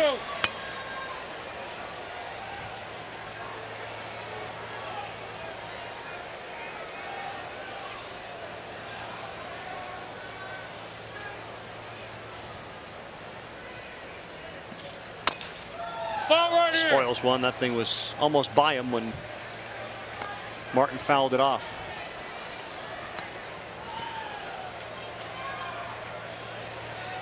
One of the defensive plays of the night made by that guy, Heston Kjerstad. A ricocheted ball on a fair ball down the line. Picked it up. Fired a seed to second base to get Zach Taylor, and it would have been a double. And this one goes to the seats. An important throw. It would have had the top of the order coming up with a 1 out, runner at second. The ability as a freshman to be able to separate what you've done at the plate defensively, very impressive. Foul ball. Foul ball, fielded well. Really good play. Tag. On a foul ball by Michael Gretlich. One more look at this Heston Kjerstad play. Yeah, you made a great point right here. As he goes around this ball, once he realizes it's going to ricochet off the railing, makes a perfect throw there to second base. And love the emotion, but knowing the score is very important as a runner. See it all the way and decided to go for 2 as soon as it was hit. 1-2, gone. Boy, Chamberlain's been really good. That's the 15th strikeout. 15th strikeout in the game, and 10 overall for Christian Chamberlain. Out of the pen.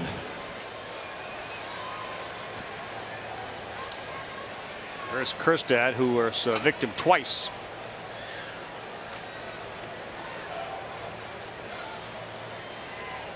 What's Kerstad going to have to do to kind of find that stroke again? One of the better hitters on this team. There you go. How about that? Finds one all the way into the gap, and it will get to the track and nearly the wall. Something like that go the other way. And that's his swing. Going to left center field. It's a true swing, but most importantly, this is a pitch he's been letting go early. He's been getting behind 0-1 on the fastball, and this time he hunts it, goes right down the middle in a beautiful approach. Stays back behind it, perfectly done. All the weight in the back leg, and then transfers it perfectly through to left center field. You see Stephen Kwan out in center, and I think that's one thing to watch as this goes on. He's an elite center fielder when he's full speed, and on that one, you could tell he was guarding. He was guarding against the hamstring right there. Left hamstring injury. Kwan back in the lineup today for the first time in a few days. You could tell it was on his mind on that route. Ball one to Bonfield, blocked by Rutschman. There are little things in games that affect perhaps the next game. That Kwan issue may be one. And the idea that Kerstad swung at a first pitch fastball and was able to make contact could change the entire way he leaves the game tonight and thinks about coming to the park tomorrow. Because I know we haven't seen a lot of it in this College World Series. He's an elite hitter. Yeah. And there is real power to left center field, which you saw right there. That's kind of his comfort zone. If you go fastball middle away, he is more than happy to take that ball to left center.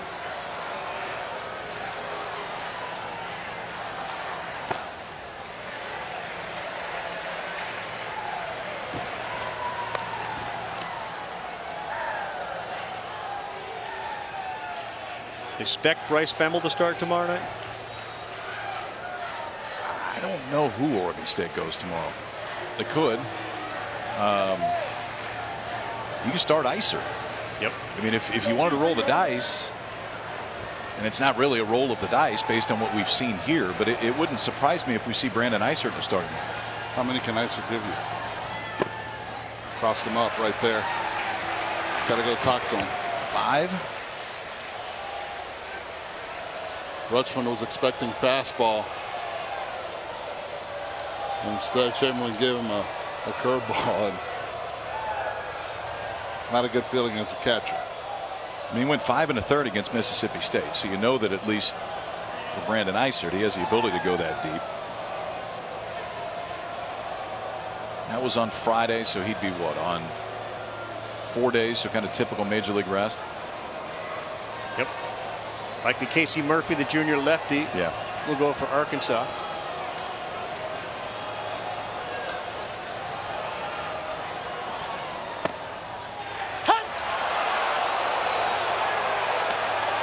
Rio changeup to Bonfield. Rio changeup not giving up. You have a left-handed hitter and Dominic Fletcher on deck, even though he hit a double last time up on a breaking ball up. A lot of respect for the power of Luke Bonfield. Fletcher just gave that sign. He threw him a changeup. Here's your 3-1. And a good battle back by Chamberlain to get it to 3-2. I go curveball right here. See if Luke will chase. 0 for 4 so far this night, but with one swing, he could really get to the jugular of Oregon State. Make this a 5-run game.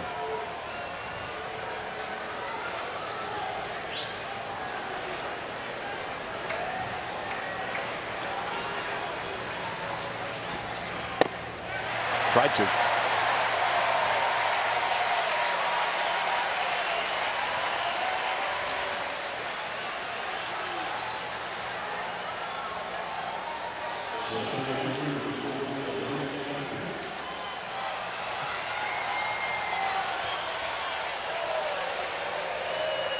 Chamberlain's got 9 strikeouts in relief and now 10. When you think about the aluminum bat era, so that's 74. Only 2 have more in a College World Series game. One of them is Calvin Schiraldi.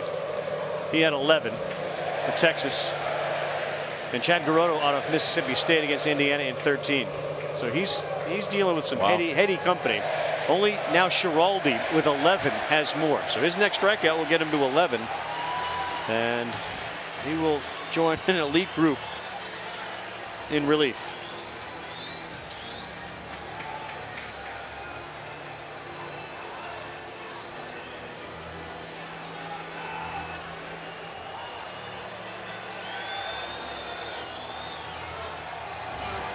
The College World Series Finals, Oregon State versus Arkansas, Game 2, tomorrow at 7 on ESPN.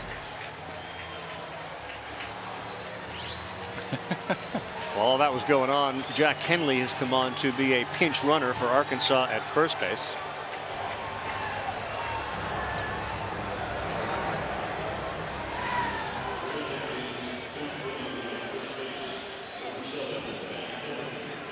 Game is his. No one warming up in the bullpen.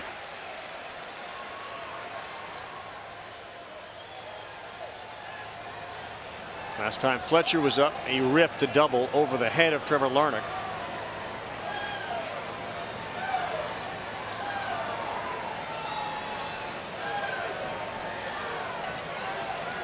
It was on a first pitch breaking ball up.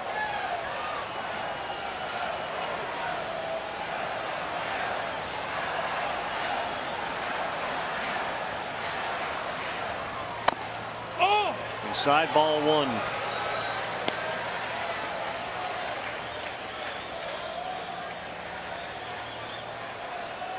Always fascinating. You see somebody like Fletcher talking with Rutschman, and when they meet again on the baseball field. Yeah, it'll actually be USA Baseball. Hopped up. Rutschman can't see it. Look out, look out. Both bang into each other, and that ball is dropped. Yeah, that's Gretler's ball the whole way. Rutschman saw the ball late, and then he went for it. He never looked to see if Gretler was coming for it. Yeah, Gretler was coming in hot also. Most likely Rutschman didn't hear him, but you're right. This is Gretler's ball all the way. You see him off the line, so he's got to get there. Sees that he's coming in hard. And Rutschman never looks to see where Gretler is at all. Gretler never calls it. Nope, nobody's mouth is moving. That's why I wanted to see it. Never calls it. That's the one he's got to be screaming right away, because coming in, that is his play the entire way.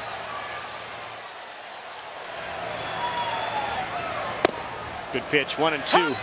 Rutschman used to play as a kicker for Oregon State football. It was one of the great meetings that Pat Casey ever experienced before this year, when Rutschman called and said, "We got to talk." He said, "I'm not going to play football anymore." He didn't know what that conversation was going to be about. He assumed he was going to go and kick again. Did feel like he'd be better off as a baseball player if he dedicated himself just to baseball, but he wasn't going to get in the way of Adley Rutschman and his football. So that was the good side of it. Then he had to go tell the football coach, "I'm not going to be doing this anymore." Kick anymore. I mean, this is a kid that kicked a 63-yard field goal in high school. Recovered his own onside kick in a college football game. Tackled Christian McCaffrey at one point. I mean, this is a big-time athlete. But I think we will find, and we already have, that when he commits himself full-time to baseball, that the upside is unending for Rutschman. 1-2 to Dominic Fletcher.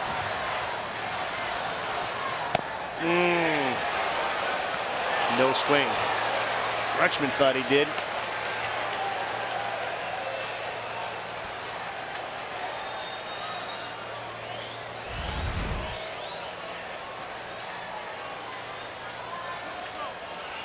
Could have gone either way. Yeah.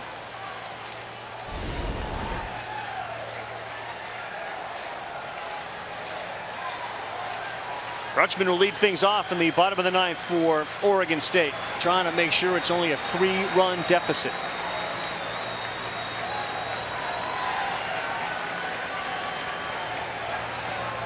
And it will be. Fletcher spinning around. He strikes out. What a performance by Christian Chamberlain. He'll get some love. 11 Ks in relief to match Calvin Schiraldi all time out of the bullpen.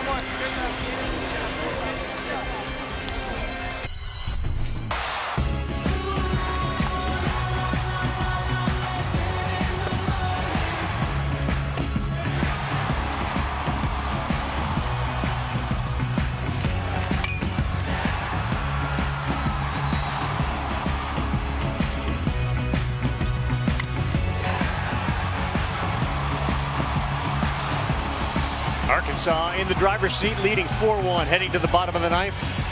Game 1 winner has won the series 11 of 15 times since the best-of-3 series began back in 2003. 8 of them have been sweeps. There is this 2006 note. Oregon State lost their first game at the College World Series, like they did here in 2018, and the first game of the finals against North Carolina before coming back to win the championship. They are the precedent. They were the first team to do it. As Rutschman questions that ball being called a strike.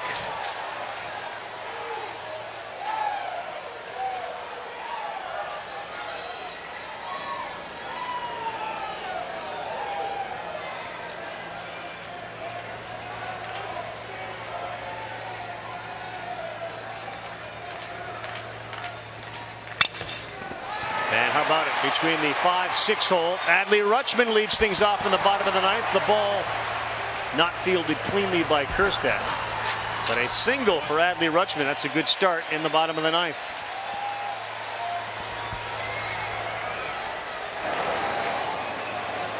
And Cronin continues to warm, and I think that we will see him right here. Wes Johnson on the phone down to the bullpen just to make sure. But the left-handed hitting Tyler Malone coming up.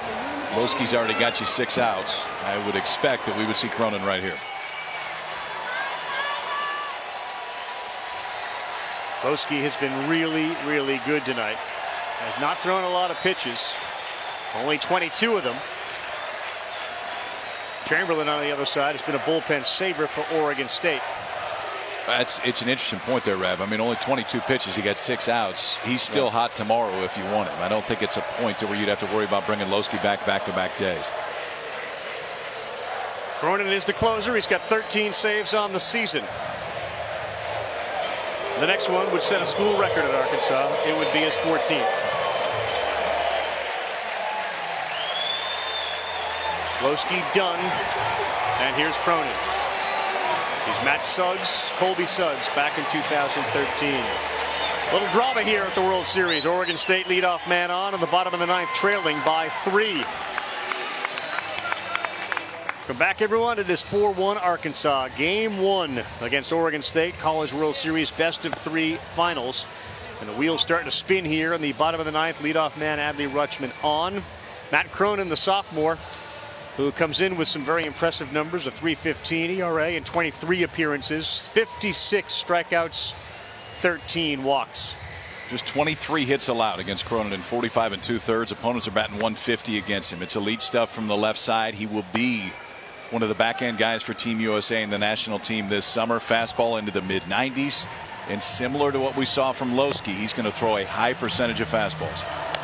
If you haven't seen him pitch yet and you follow Major League Baseball, think Sean Doolittle. Yes. On the mound. Elevates that heater. An effective one at that.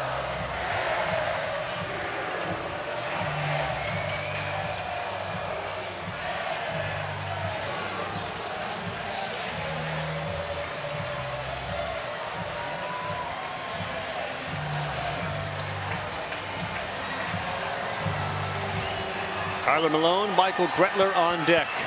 Everybody is standing on that Oregon State bench on the top step. Rutschman, the leadoff man, aboard.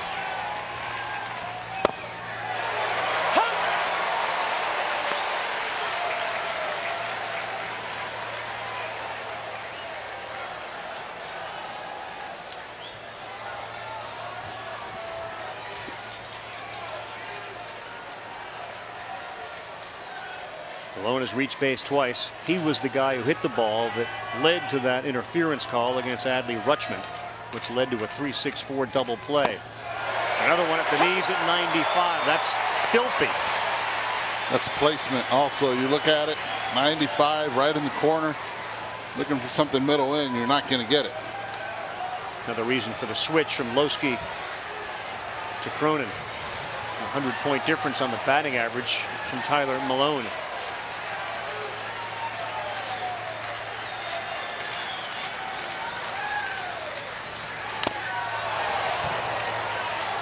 I'm going to guess the gun was wrong there at 76. Just guessing. You know, I think I was elevate the fastball at 76 there.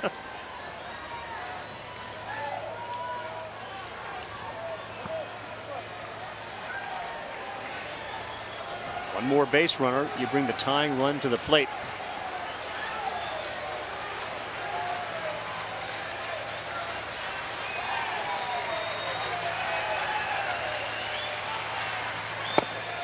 Nope.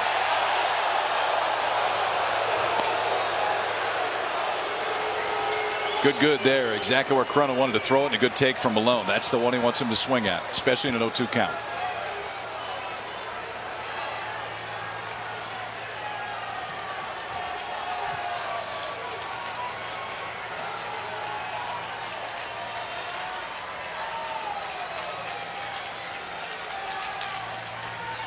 Oof. 96 on the hands, and there's one down. That plays. It plays big. Yeah. I mean, there's no secrets with Cronin. You know exactly what he's going to try to do. The challenge, Eddie, and you know this is a hitter. I mean, that's just not an easy one to lay off of. You know he's going to try to elevate the fastball. It's still hard to hold your hands up. Well, sometimes the biggest mistake you can do as a hitter is to look right down the middle. You might have to meet him where he lives. Think up the entire time. He doesn't really elevate way up. But in that upper quadrant, he makes a living up there.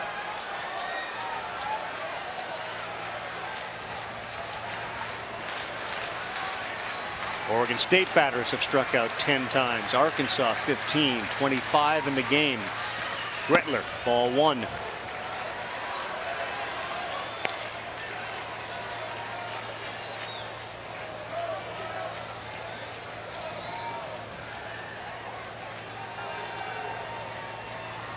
They have not won a College World Series title.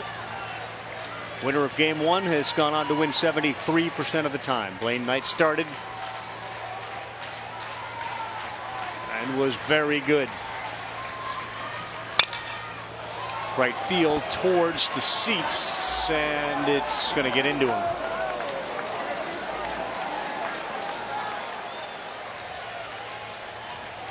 Matt Cronin provides a lot of velocity coming in, so you get the good part of the bat on it. You can get some velocity heading the other way.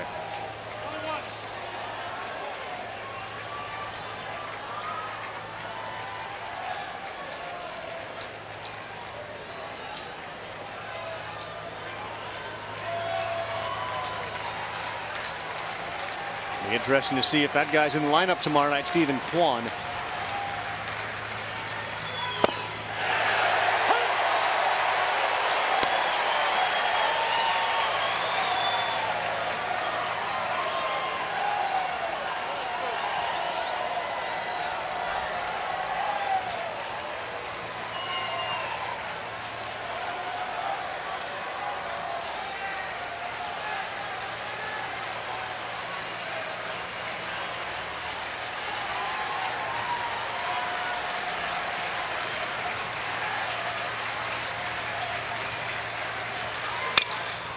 Down the line, and it's hooking.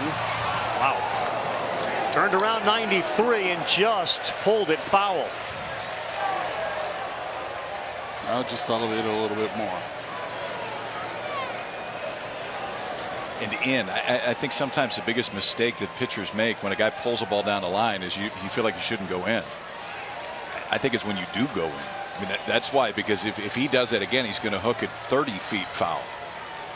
And if it's a guy that's 50-50 fastball and let's say changeup, after pulling a fastball like that, you know what you're going to get, a changeup. But he makes his living here with this pitch, the heater. Andy Armstrong has stepped into the on-deck circle for Oregon State. 1-2. Chases it. He's gone. Second strikeout for Cronin, 11th of the game for Arkansas pitching, and they are out away.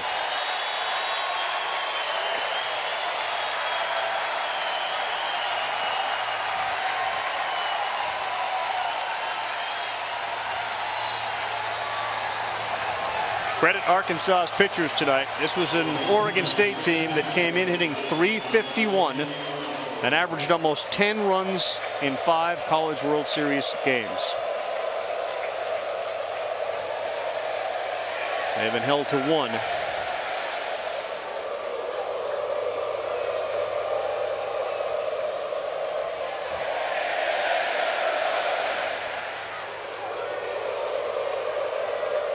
20 RBI in the season, 2 homers for Andy Armstrong.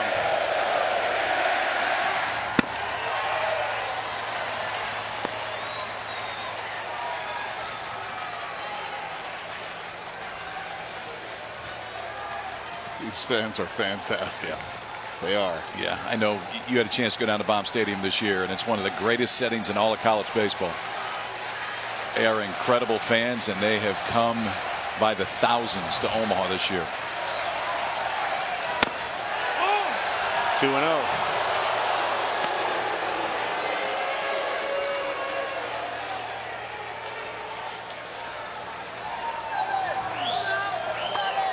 Mandatory take right here. He's looking at third base.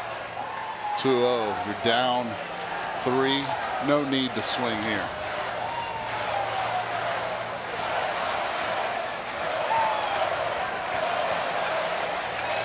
Zach Taylor, the number 9 hitter, on deck. 2-0. Big pitch in this at bat to Andy Armstrong. 2-1. He took a little bit off of it, and for him, that's still 93. Yeah, I'd love to have that problem. Take a little off and pump one in at 93.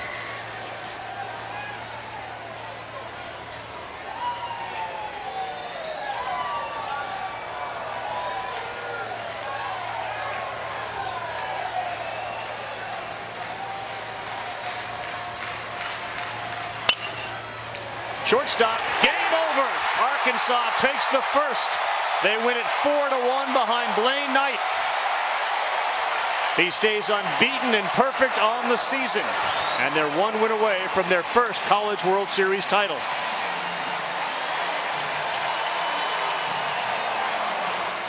Well, this is what good late pitching does to a really good offense that has stifled other teams late in games. Pitching will control great hitting, and that's exactly what happened tonight. Knight was outstanding, so was Lowski. Corona to finish it off. And a big sign tonight, Grant Cook, who swung the bat better for Arkansas, had a big hit in that 4-run fifth for the Hogs. And in the end, those 4 runs in the fifth were all they needed.